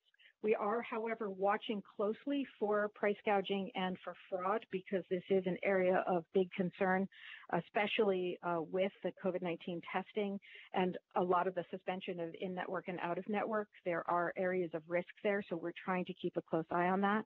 We have streamlined our credentialing process to facilitate payments to traveling providers and to also work with people who are working across state lines. And then we have done a series of education sessions with our new and revised telemedicine and telephone policies, speaking to bi-state through VPQHC and VCHIP, and also trying to have robust communications on the provider portal and with provider associations so that everyone is up to date on the changes, because things are changing very quickly. And then we've also created rapid reference specialty specific bulletins to help individual groups figure out what they can and cannot do on telemedicine and how to build that. And we are continuing to do rapid claims processing and payments. Next slide, please.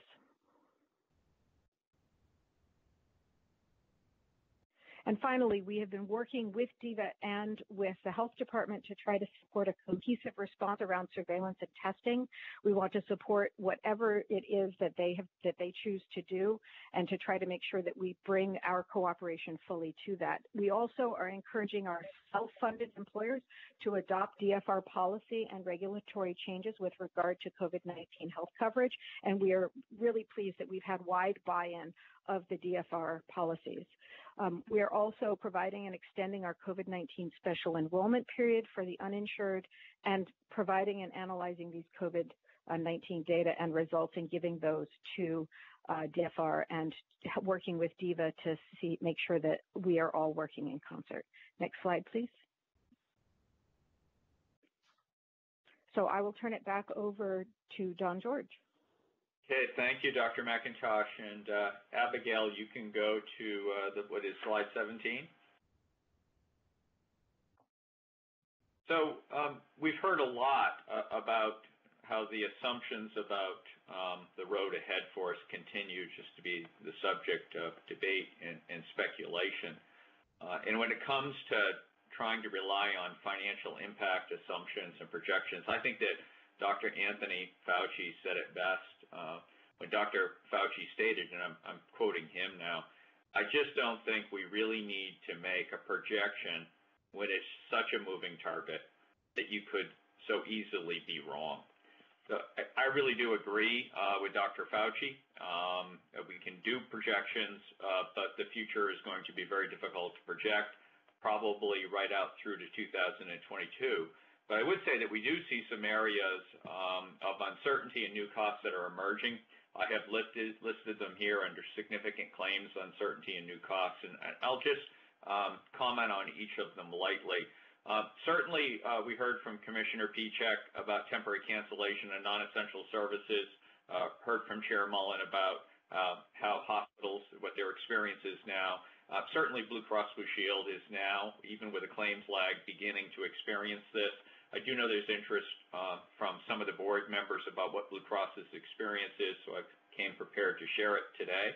Our actuaries have developed a model that smooths out really what are the normal ups and downs or fluctuations that we would see in a week-to-week or even month-to-month claims submission, and have created a model in which we feel like we're able to identify at least a range of a decline in claims that is attributable to COVID-19. So I'll give it to you in three categories. For Vermont facilities, Vermont hospitals, we are experiencing, this is as of last week, a 40 to 60% reduction in what we normally would see and that we would attribute to COVID-19.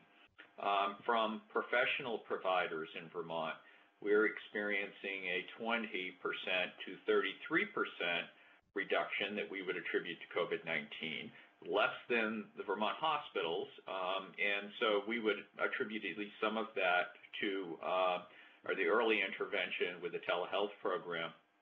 For prescription drugs, actually a quite different experience. We're seeing a 7% to 17% increase in scripts being written that we would attribute to COVID-19, and we would attribute this quite likely to the change of policy that we have allowing up to 180-day supply. So the second bullet that I've listed here, of course, is COVID-19 diagnosis and treatment, and for what unknown duration. Certainly, we've heard a lot from Commissioner Pichek about this issue. Really, the unknowns become how much and what type of care will need to be provided, what will be the infection rate. We did have a good question of Commissioner Pichek about, certainly those that are the most vulnerable in our population are older. They would not tend to be in a commercial population. By the same token, we're receiving reports of those who are in their 30s, 40s, and 50s contracting COVID-19 and not being quite as vulnerable as our older population. They're able to recover, but we are seeing some very long intensive care unit hospital stays related to those people who are in middle age but contract the virus and are therefore recovering, but recovering at the expense of a very long ICU stay. This next bullet point about a portion of delayed care returning is one that I am concerned about and I really think bears watching, and that is we have some cancellation and delay of non-essential services. So we think a portion, not all, but some of that delayed care will return. But also in the aftermath of COVID-19, will we experience a decline, a general decline in the health status of at least, I would say, the Blue Cross Blue Shield members that's related to delayed care and the isolation of social distancing.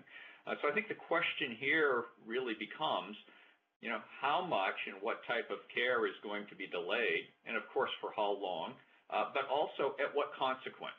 So there is this interplay between the delay of care and ultimately the health status that we emerge from COVID-19 with, and we could be left with a deteriorated health status that would exert and overlay onto our healthcare system a cost which we're currently not experiencing today.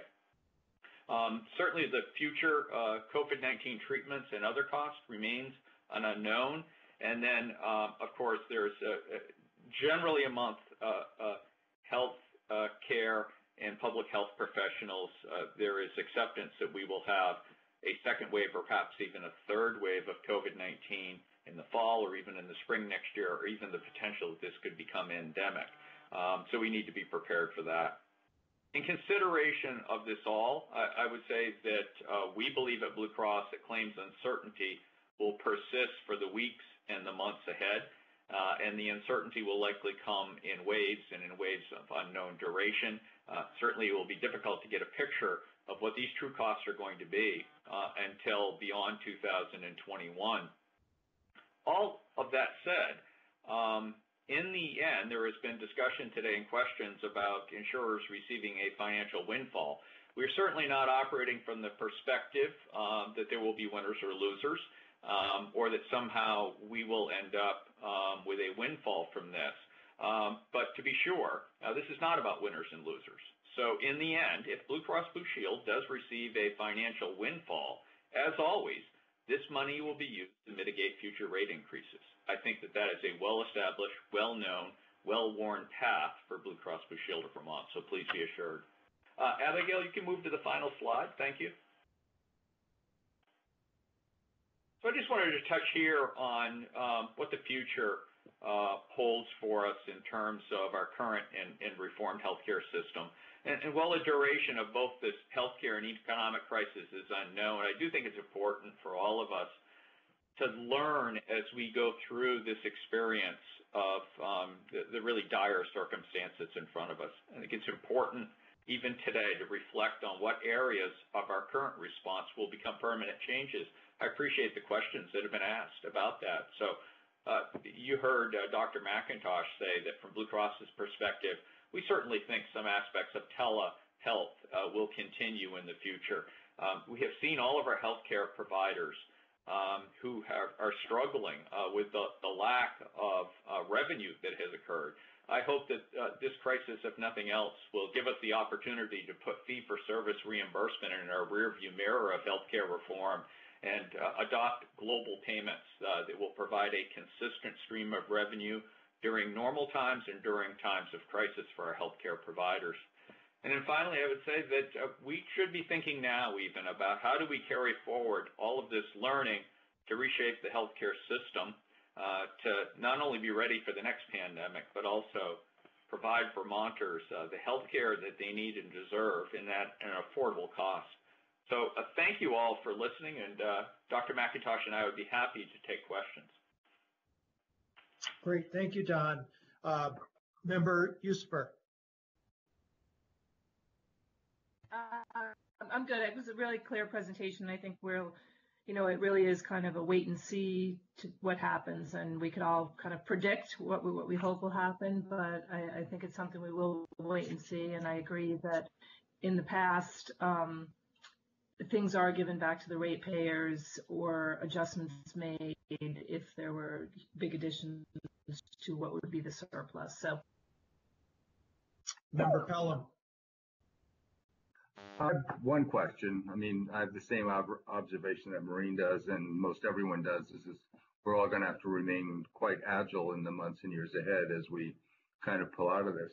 One insight that I would ask of Don and his team is, are there any insights that you have in terms of during this pandemic, how you've engaged with independent providers and specialists versus those who are aligned with hospitals? Is it, has it been smooth on both fronts, or are there distinct differences between the two? Well, I would say that we generally do not approach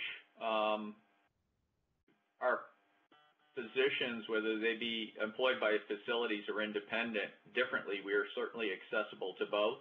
I do know that Dr. McIntosh did a great deal of outreach working with community physicians on, what specific codes they needed in the development of the telehealth program. We have developed, as Dr. McIntosh cited, we've worked with community providers to develop a specific claims advance program support system for them, and we are talking to a number of them about accessing that. So I would also defer, Dr. McIntosh, to you as to whether or not you have differences on this question. I think that there's no question at this time that independent providers are feeling very vulnerable.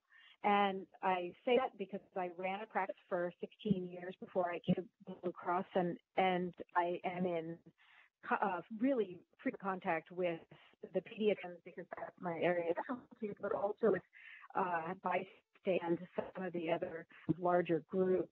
And I think that there's a vulnerability, especially among independent mental health providers and also independent practices, because they don't have necessarily the reserves and the cushions. But we have done a lot of extra education and support of explaining telehealth and explain how to how to take that out, how to make it work in practice, and then also creativity. Pediatricians have been taking real issues because they need to vaccinate kids in a time when they're scared and practices are uncertain, and they have been amazing in their ability to step up and really come up with creative solutions to work with, to try to figure out how to vaccinate it and how to see babies who really do need to be seen in person if possible at this time. And so I'm incredibly impressed by the creativity and the willingness to try out things that we might never have considered that I'm seeing in the independent providers. I do think there is that additional sense of insecurity as a result of not having a large institution at your back. Thank you. Member Lunge. Thank you. I don't really have any questions. I felt like the data provided really answered a lot of the questions that I was prepared to ask about.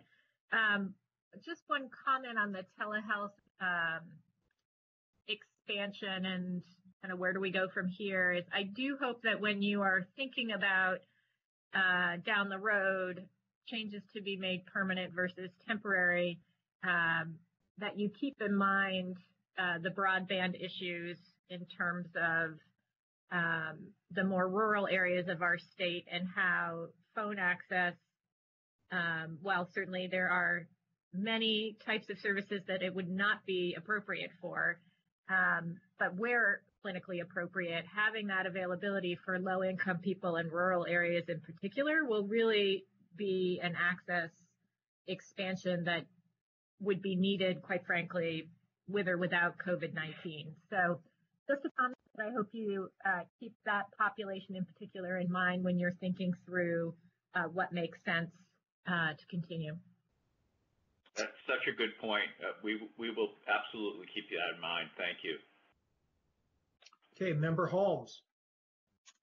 Okay, great, thank you. So I want to say, first of all, a very clear presentation, and I appreciated all of Blue Cross Blue Shield's responsiveness on so many levels, from delivery reform, in terms of expanding telehealth to payment adjustments in terms of advanced payment to hospitals. So really helpful, and I agree on the permanent changes to telehealth and the importance of fixed payments and alternative payment models. So hoping this opens up a new dialogue as we come out of this for what our future looks like. And I'm enthusiastic to hear that, in some ways, some of the learnings that we're seeing, you're also agreeing with.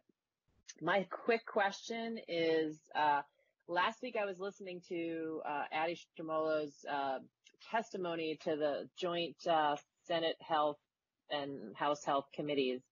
And what she testified to was that she saw there was an increase in Medicaid enrollment in March, April, of about 5,000 households and a very small increase of about 237 households on the QHP through the expanded enrollment period. And I'm wondering if you could just update us on your enrollment changes, what you're seeing. Are you seeing a loss of members moving towards Medicaid from your subscriber list? Good question. Thank you. So on the commercial side, we have been tracking membership by the week and reporting it since the onset of the pandemic. And we are down less than 500 members out of more than 200,000. So these could have been large group customers who furloughed people and chose not to keep them on their health insurance. We're seeing very little decline in the QHP population. I would say we're seeing relatively little uptake in the open enrollment period, which seems unfortunate. My understanding is that there is about 250 overall. So I think that we are our proportional share within that. So no, we're not seeing membership declines right through to this week. Okay, great. Thank you. Okay, at this time, I'm going to open it up to the public for any public comment.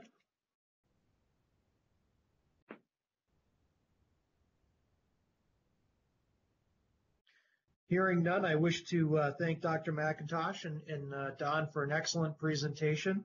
And we're going to now move on to MVP with Dr. Kim Kilby and Richard Odorizzi. And do you wish to control the slides, or do you wish to continue in this format with Abigail controlling them?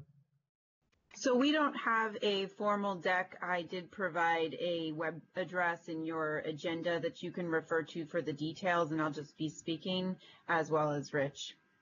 Okay, great. So thank you. I wanted to just introduce myself, Dr. Kim Kilby. I'm a family and preventive medicine physician. I completed my family medicine residency at UVM. And currently I serve as the senior leader for the regional medical director team at MVP, and my coverage area is Capital District, New York, and Vermont. I also just want to mention that about 10 years ago, I led the New York State Department of Health epi and surveillance response to H1N1 because I was the director of communicable disease control. So this all feels very familiar, and certainly happy to be here and give you an update. And thank you for the opportunity to share with the Green Mountain Care Board the efforts MVP has made in our clinical response to COVID-19.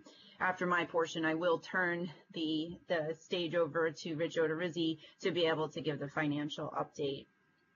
MVP Healthcare is a regional health plan with membership of 700,000 across New York State and Vermont, with 39,000 members in Vermont.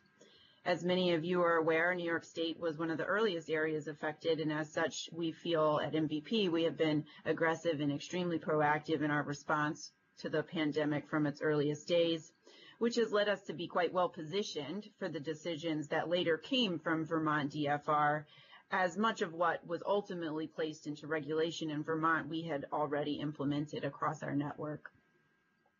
Although I will share in detail the clinical changes we have made, I also want to bring your attention to the website, which is in your agenda, and gives a detailed summary of all the changes we have made in response to COVID-19 to date, that's specifically for providers, and gives that detailed coding guidance. That's part of the reason I didn't want to codify things in slides, is because it continues to evolve, and we want to make sure people have the most accurate information at all times. The MVP website also contains detailed information for our members, which we have been posting regular updates to, as well as posts on social media. And that website is www.mvphealthcare.com/COVID-19. And we certainly want to make sure that our members have access to the information we are promulgating. Since the beginning of our pandemic response, the MVP approach has been threefold. The first is to maintain seamless access to all needed care for our members. The second is to support our business continuity, safety of our employees, while also maintaining an optimal level of service and access to health insurance functions for our members and providers. And the third is to support providers in their ability to provide care to their patients, our members. I'm pleased to highlight some of these recent changes for you. One of the earliest adjustments we made is to ensure that COVID-19 screening and testing would be free for patients by waiving any out-of-pocket costs. The cost share was waived also for emergency room visits or visits to an in-network healthcare provider for the purpose of getting or for determining if testing was needed or getting tested, as well as drive-through specimen collection sites, which were fairly prevalent in New York State.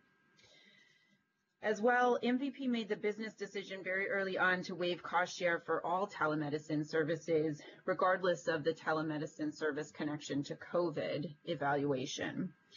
We supported primary care physicians and other physicians and providers in our network to be able to provide their own telemedicine services.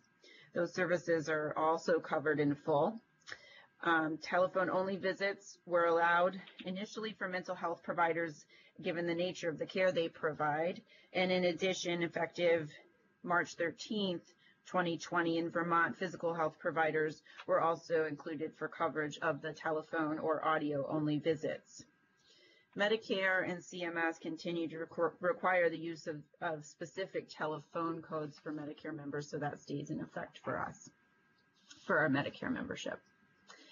We have communicated with Vermont doctors and providers about the relaxation of telehealth restrictions, including that during the state of emergency, existing patient relationship is not required.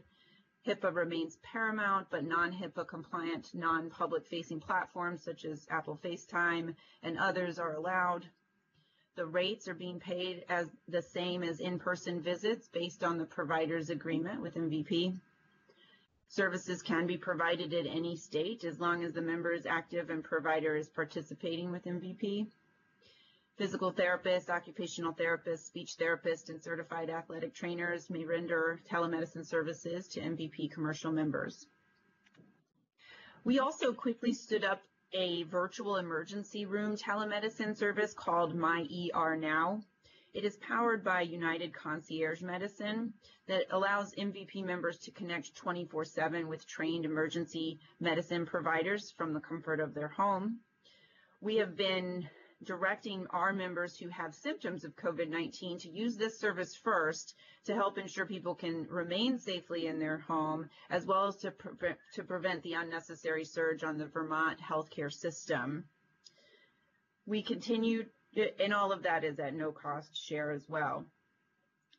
We continue to provide My Visit Now, which is a telemedicine platform we've had for quite some time, to our membership, and that provides access to a national network, the online care group for urgent care services, behavioral health and psychiatric services, nutrition, and lactation consultation needs.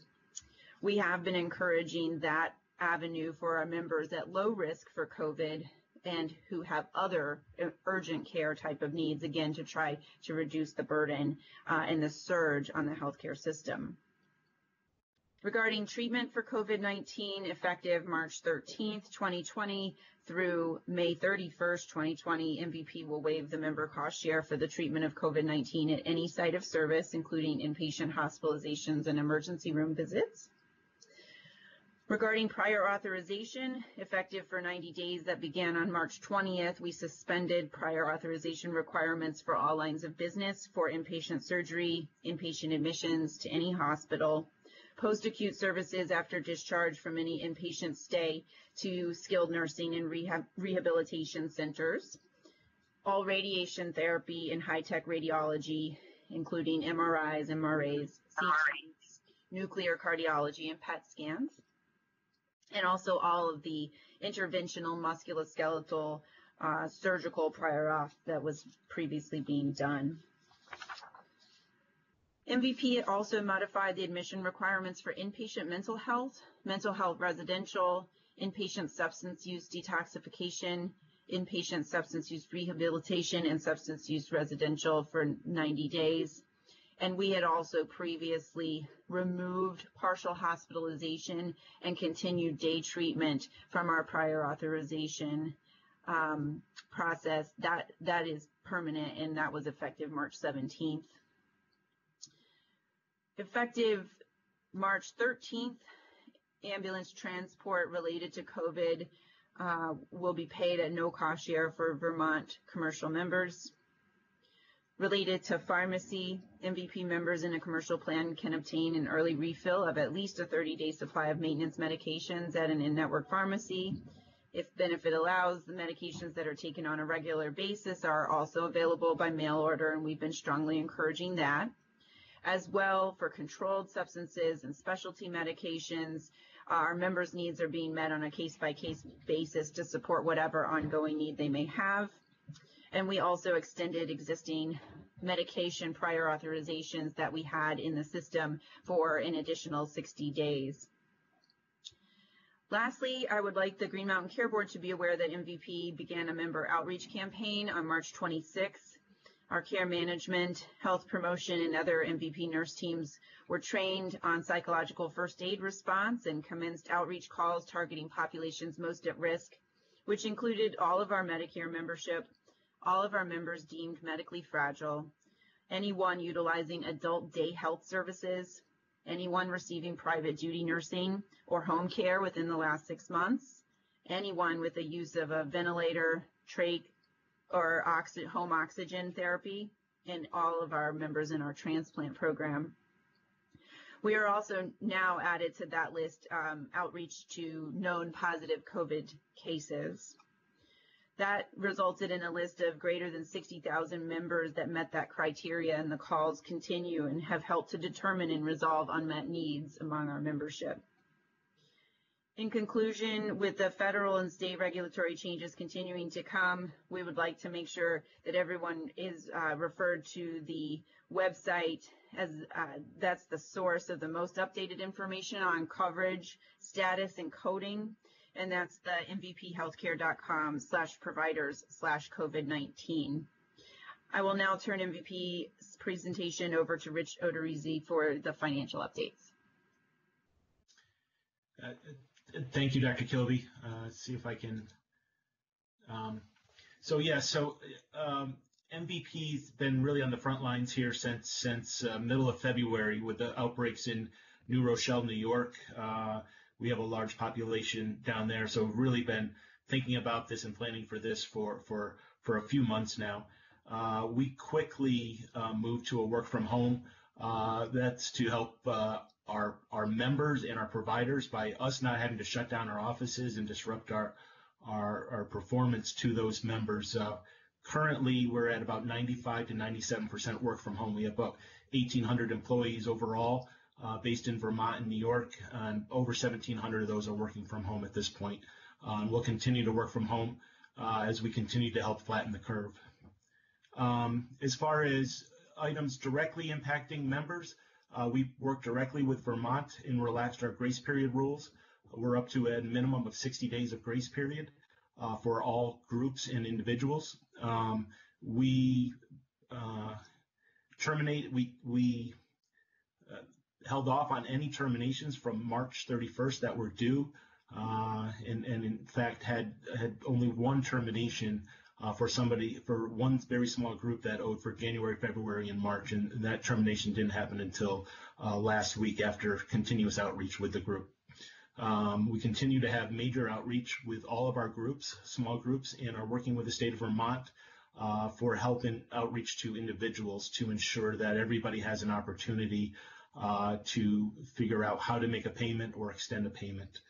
The other thing that we did with our groups was to open it up to allow them alternative payment methodologies, including credit cards. MVP is fully absorbing the credit card costs if that is the way that a group can pay. From a claims perspective, our claims operation teams have been working diligently to bring down any claims inventory we have. We actually had an overtime bonus program in the middle of March where we had employees work Saturday and Sundays to get all of our claims inventory down. We had a 35% reduction in claims. Our daily claims averages brought down by about 35%. That allowed us to speed up payments to our providers and our facilities. Currently, all clean claims that come in don't have to be worked by a claims representative, are paid in roughly a 5 to 6 day average. And we've also had major outreach to providers to let them know that we have electronic payment processes through one of our national vendors that allows them to have an EFT payment and money put directly into their bank accounts rather than having a check sent to them. That's allowing them to get money into their bank accounts 2 to 5 days earlier than normal. And finally, we really helped work closely on the full outreach to all of the members within Vermont, really trying to be as flexible as possible and understand whether they've hopefully been able to get a PPP loan for small businesses and as flexible as possible in us with premiums.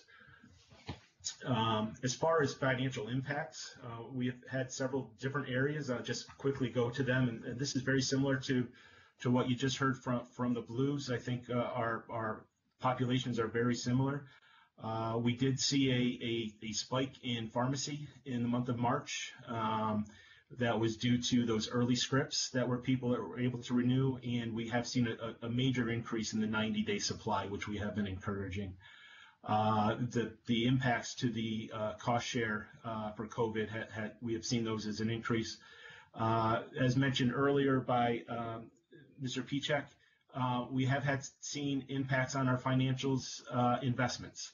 Although there has been a rebound in April, we have a very conservative policy on investments, but certainly have seen some impacts there. We have seen impacts negatively on the use of credit cards. So those groups that were not able to pay cash, but were able to pay based on a credit card, we have taken those, and we're paying the full cost of that credit card usage. The other impacts that we're looking at on a negative impact is the grace periods of premiums. We have seen a dramatic slowdown in cash coming in the door for payment of premiums, anywhere from 20 to 25% decrease in payments, mostly over the last 2.5 weeks. We're monitoring that on a daily basis. On a positive side, yes, we are seeing that the slowdown, and pretty similar to the blues, of cases, claims coming in the door, as well as payments to the providers going out, anywhere from a 20 to 25% decrease in total dollars out the door. That's matching up with our premiums, which are deferred until June in many cases. That's our biggest concern right now on a negative impact side. In addition to the unknowns of how much the COVID is actually going to cost and what the future cost of COVID is going to be, is the potential for the premiums from the small groups that are not going to be able to survive and not going to be able to get the federal loans that they desperately need, and may ultimately go out of business, and the membership may have to be decreased. Like the blues, we are seeing very little membership reduction at this point in time.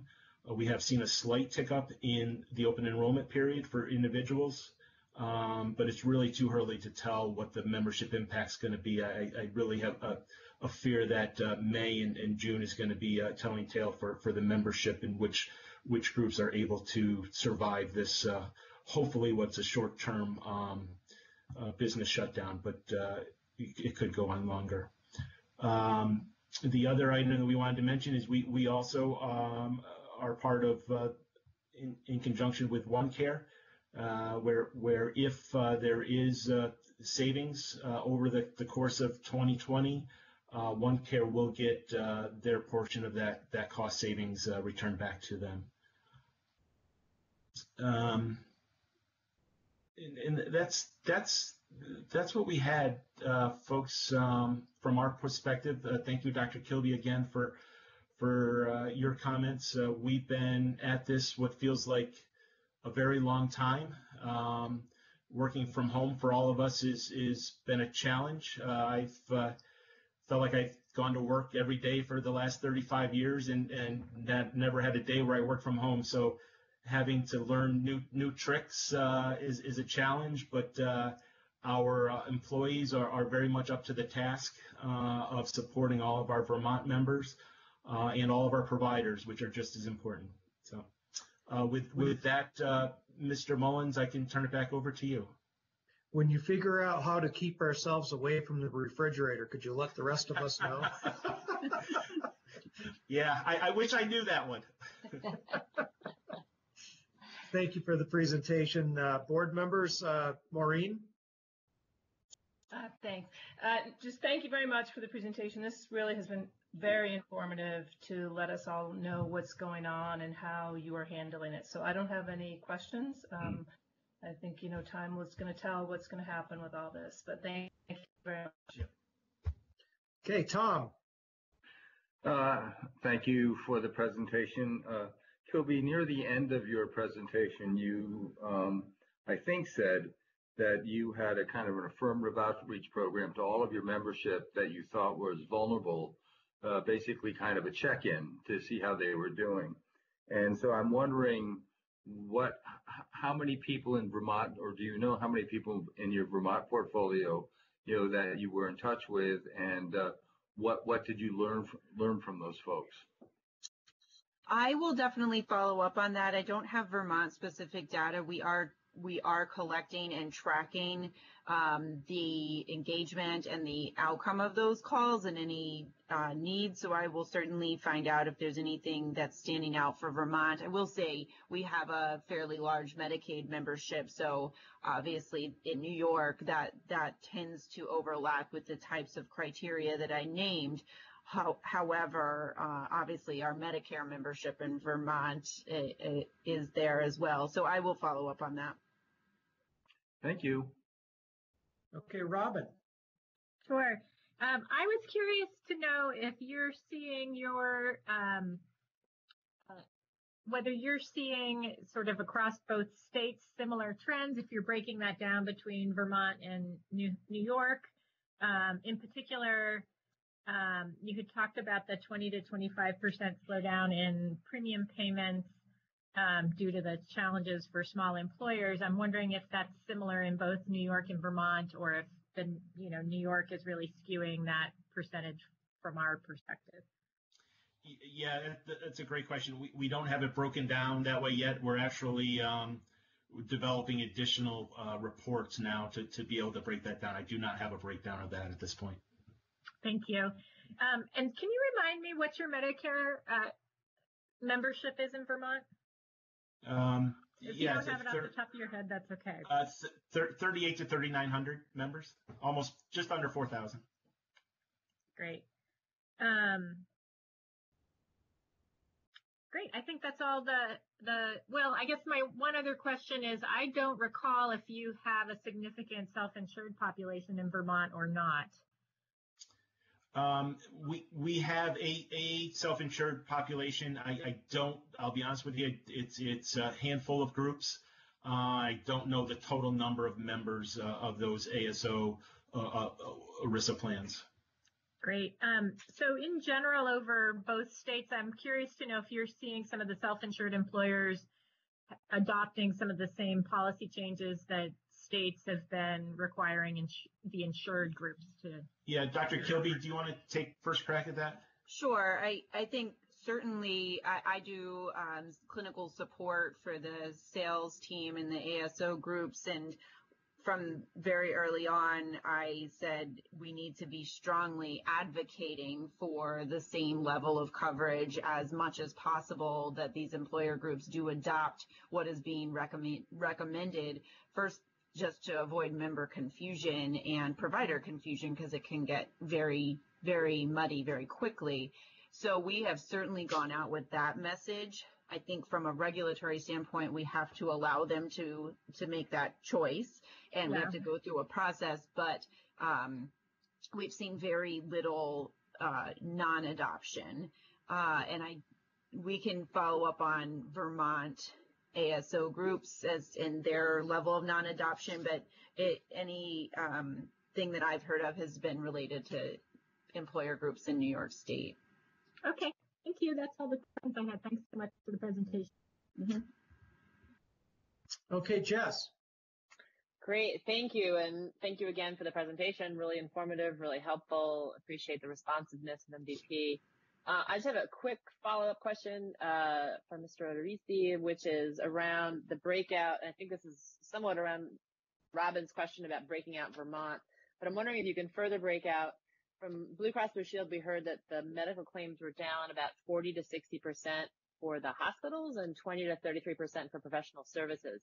And you may not have that data with you now, and I totally understand that. If it's possible to follow up with us for Vermont only, the breakdown between hospital and professional services and what you're seeing in your claims experience. Yes, we'll have to follow up with that. I do not have here, but we'll follow up with our operations departments to get a breakdown. Absolutely. Great, thank you. That's no problem. Great. So at this time, I'm going to open it up to the public for any public comment about MVP's presentation. Is there any member of the public who wishes to offer a comment? Hi, this is Mort Wasserman. I have a question for Dr. Kilby. So, go ahead, Mort.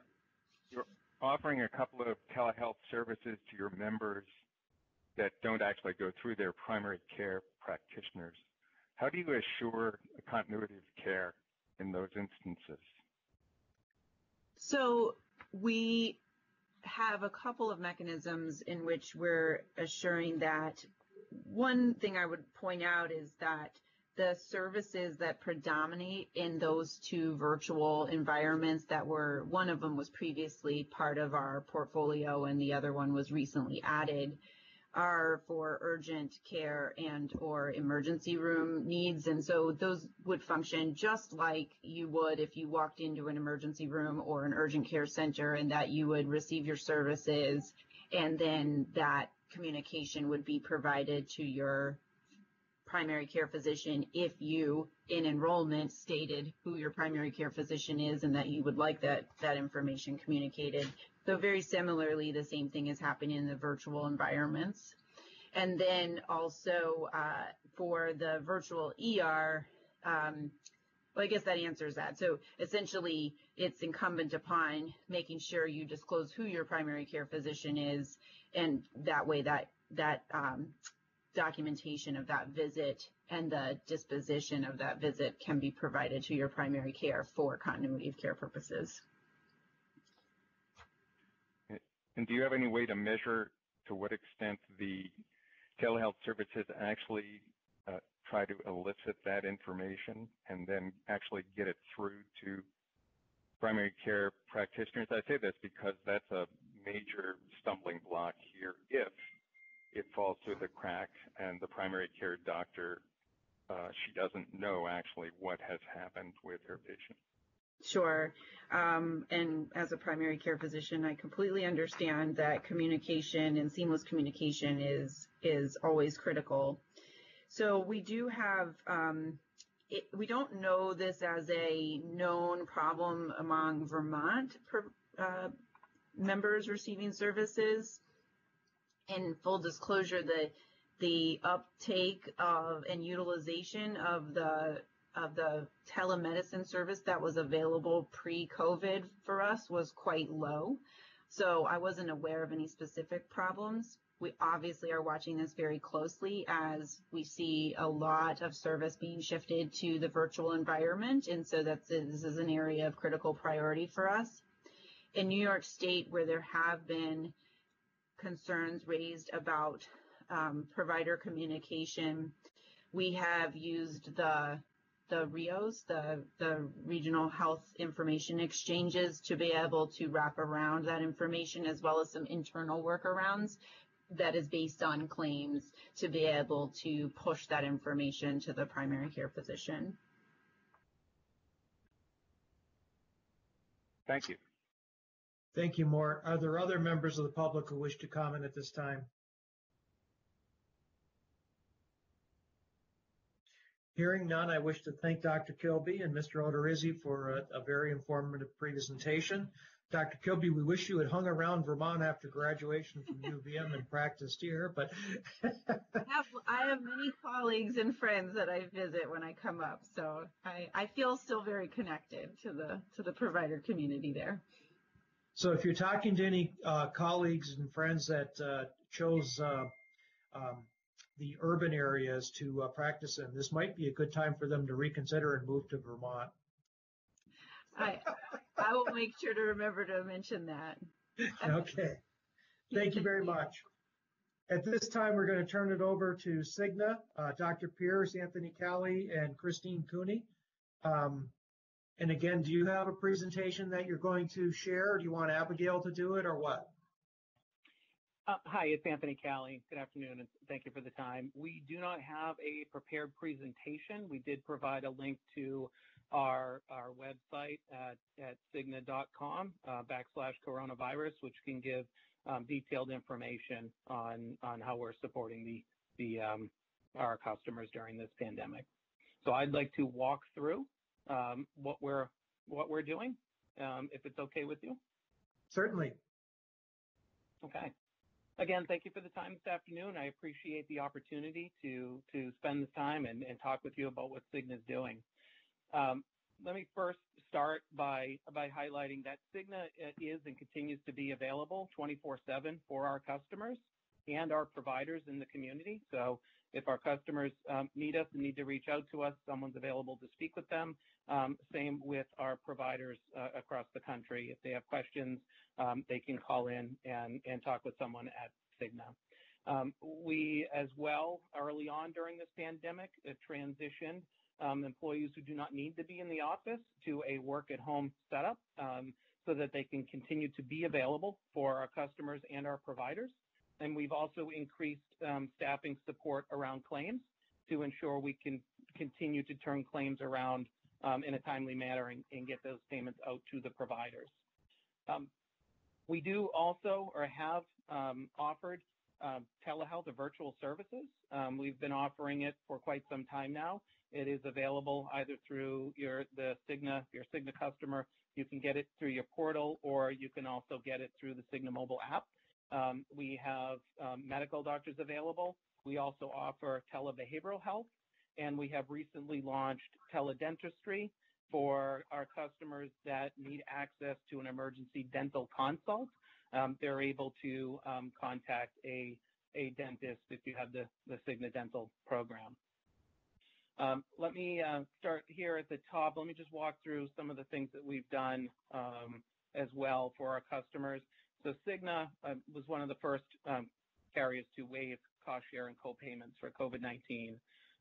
So we waived the cost sharing for office visits related to COVID-19 and testing through May 31st. We've waived customer cost sharing and co-payments for COVID-19 treatment through May 31st. And we waived customer cost sharing for telehealth screenings for COVID-19 through May 31st. We've also waived prior authorizations of transfers for non-COVID-19 customers if they're transferring from an acute inpatient hospital setting to an in-network long-term care or other subacute facility setting. We are providing free home delivery of up to 90 days supplies for maintenance medications. They're available through our Express Scripts pharmacy and 24/7 access to a pharmacist. We've also partnered with Buoy Health, which is an artificial intelligence-powered navigation platform to provide free web-based interactive triage to assess COVID-19 risk. We also are offering a free on-demand webinar for the general public with tools and techniques for stress management and building resiliency. We're also offering resources for all customers, clients, and communities to support them during the times of high stress and anxiety with a 24-hour helpline to connect people directly with qualified clinicians to help provide support and guidance.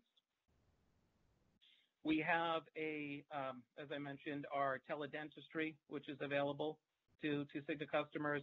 We have also a dedicated internal team to answer customer questions related to COVID-19 billing or claims questions. In addition to customer support on the provider side, so we have our national platform for our provider network, and we have collected and we continue to monitor provider questions and concerns nationally, not just in Vermont, but with providers also outside of Vermont. And we've created on our provider portal an easy-to-use, accessible link for the provider community to see what the Cigna billing requirements are to be paid for the services they are delivering, whether it be virtual care or COVID-related services, testing, or treatment. We continue to maintain that site. It's updated on a regular basis, so we continue to take provider questions that have come in nationally, and we add them to our providers' frequently asked questions site, and we'll also update our billing guidance and requirements as necessary, whether it be through executive orders that require to be changed or whether it be through feedback that we've collected from providers across the country. To communicate that information with the provider community, we've done social media posts, we've emailed providers, hundreds of thousands of emails nationally. We've also made personal outreaches to small, large groups and big delivery systems in our markets and across Vermont. We've hosted phone calls with the providers to walk them through and help answer any questions they have live. We've spent time with the hospital associations and markets across the region, as well as with the medical societies to answer any questions they have, and also participated in government-sponsored calls similar to this one to answer questions related to how we're supporting our providers in the community and the services that we're offering to our customers in the community. Cigna's also covering the COVID-19 screening testing, whether it be laboratory testing with no cost share for our customers through May 31st. We're allowing for accelerated hospital long-term acute care transfers and waiving the prior authorization requirements for that. Let me just step through here. So for virtual care, Cigna is allowing providers to bill for services that would have been delivered in a face-to-face setting and be reimbursed for those as virtual care. We are not putting requirements on face-to-face at this point. So if they deliver the care, whether it be through telephone or through video, whether it be through our MD Live partnership or through the local providers' offices, they're able to receive that care, and the providers can bill for that and get paid for it. We are monitoring claims, and we're looking for all COVID-19 related claims as they come in. And we're looking for scenarios where a provider may have billed a claim incorrectly. So to avoid payment to a provider, rather than denying the claim for incorrect billing, we're actually proactively outreaching to those providers, and we're walking them through how they need to correct the claims to get paid. So we're trying to avoid any time delays in between claim denial and getting paid. So we're trying to be proactive there and walking those providers through that. And we're also looking for scenarios where they may have used all the right diagnosis codes, but maybe they missed a modifier, and we're trying to get those claims processed and paid quickly without having to deny the claim back to the provider. We are also offering virtual care for occupational speech therapy through May 31st. And we're encouraging our providers to visit our provider portal. Many of them across the country, including Vermont, are accessing it today, and we continuously update that with new information around any new billing guidance that we have related to, again, either executive orders or through changes that we make from feedback from providers to make claims payment easier or billing easier for the local provider. And let me just pause here for a moment. Dr. Pierce, do you have any additional adds before I continue? I think that's a good momentum. If there's other things that you wanted to add, go ahead, and then we'll open for questions. Okay, great. So we have also created, in partnership with New York Life, the Brave of Heart Fund. Both New York Life and Cigna committed $25 million, or contributed $25 million to start the fund with a goal of reaching $100 million. And the fund is set up to support or provide funding for the frontline healthcare workers that are impacted by the COVID-19. And if there are healthcare workers impacted by it, they can fill out an application for funding at www.braveofheart.fund.com. And that was set up. I believe that website, if it's not available live yet to fill out the application, it will be up there shortly. So providers and communities all across the country can apply for that support. And I think that's it. I walked through that kind of quickly. Any questions? Okay, we're going to open it up to the board. Maureen. I'm fine. I think that was, I think when you go last, presenting after the other two insurers, we've already covered, a lot of this. And so it's refreshing to see, all three are really going at this in very similar manners. But thank you very much for the presentation. Thank you. My only question is, how many members do you have in Vermont? I don't have the current numbers in front of me, but about 50,000, if I have the numbers right. Thank you. Okay, Robin. Hi, thank you for joining us. It's great to get an update from Cigna. I was curious about your self-insured business because I think the vast majority, if not almost all of your business in Vermont is self-insured, and whether you were seeing adoption by self-insured employers to similar policies to what you outlined today. So I want to make sure I understand the question. You're asking if our self-insured employers have adopted the policies? Yes.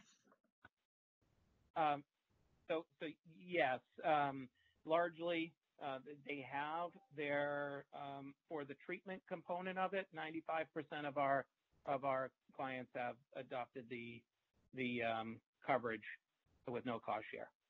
Great, that's great news.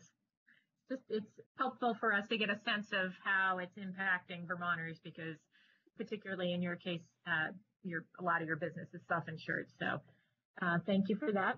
I was also curious if you have been thinking about either in Vermont or in other states where you do business, fixed prospective payments for providers, and whether that's a payment policy that you'd be interested in looking at or pursuing. So the question has come up, and it's something that we've heard from providers. At this time, we're not doing it. Okay. It's something that we are certainly looking at as a benefit both for cost containment as well as stability in our all-payer model and our ACO program in Vermont. So we would encourage you to think about it in that context because we really are trying to do an all-payer approach here. So just was curious your take on that. Mm-hmm. Thank you. I'm good, thank you. Yes? Oh, thank you. I guess my question revolves around some of the similar questions I've had of the other carriers, and it would be helpful for consistency to understand what's happened to your claims experience in terms of what's happened to hospital medical claims, professional medical claims, and drug medical claims, and your membership experience over the past 5 to 6 weeks. So a lot of providers, as was mentioned earlier, have postponed elective procedures. So we would, expecting to see a decline related to that. However, I do not have a detailed financial summary that I'm able to share publicly at this point. We continually are monitoring our claims, our experience, and our volumes. And if we have a report that I'm able to share publicly, I'm happy to come back to the group. Christine or Tiffany, anything to add there? No, that's the stage. It's really monitoring at present. Can you repeat that? I didn't hear the last speaker. We're still monitoring claims at present. Right. Okay. Well, we also, to the degree that the board there's opportunities for confidential submissions, we can talk further about whether that might be a potential here to share confidentially. But thank you. Those are my questions. Thank you, Jess. At this time, we'll open it up to the public for any comment. Does any member of the public wish to make a comment at this time?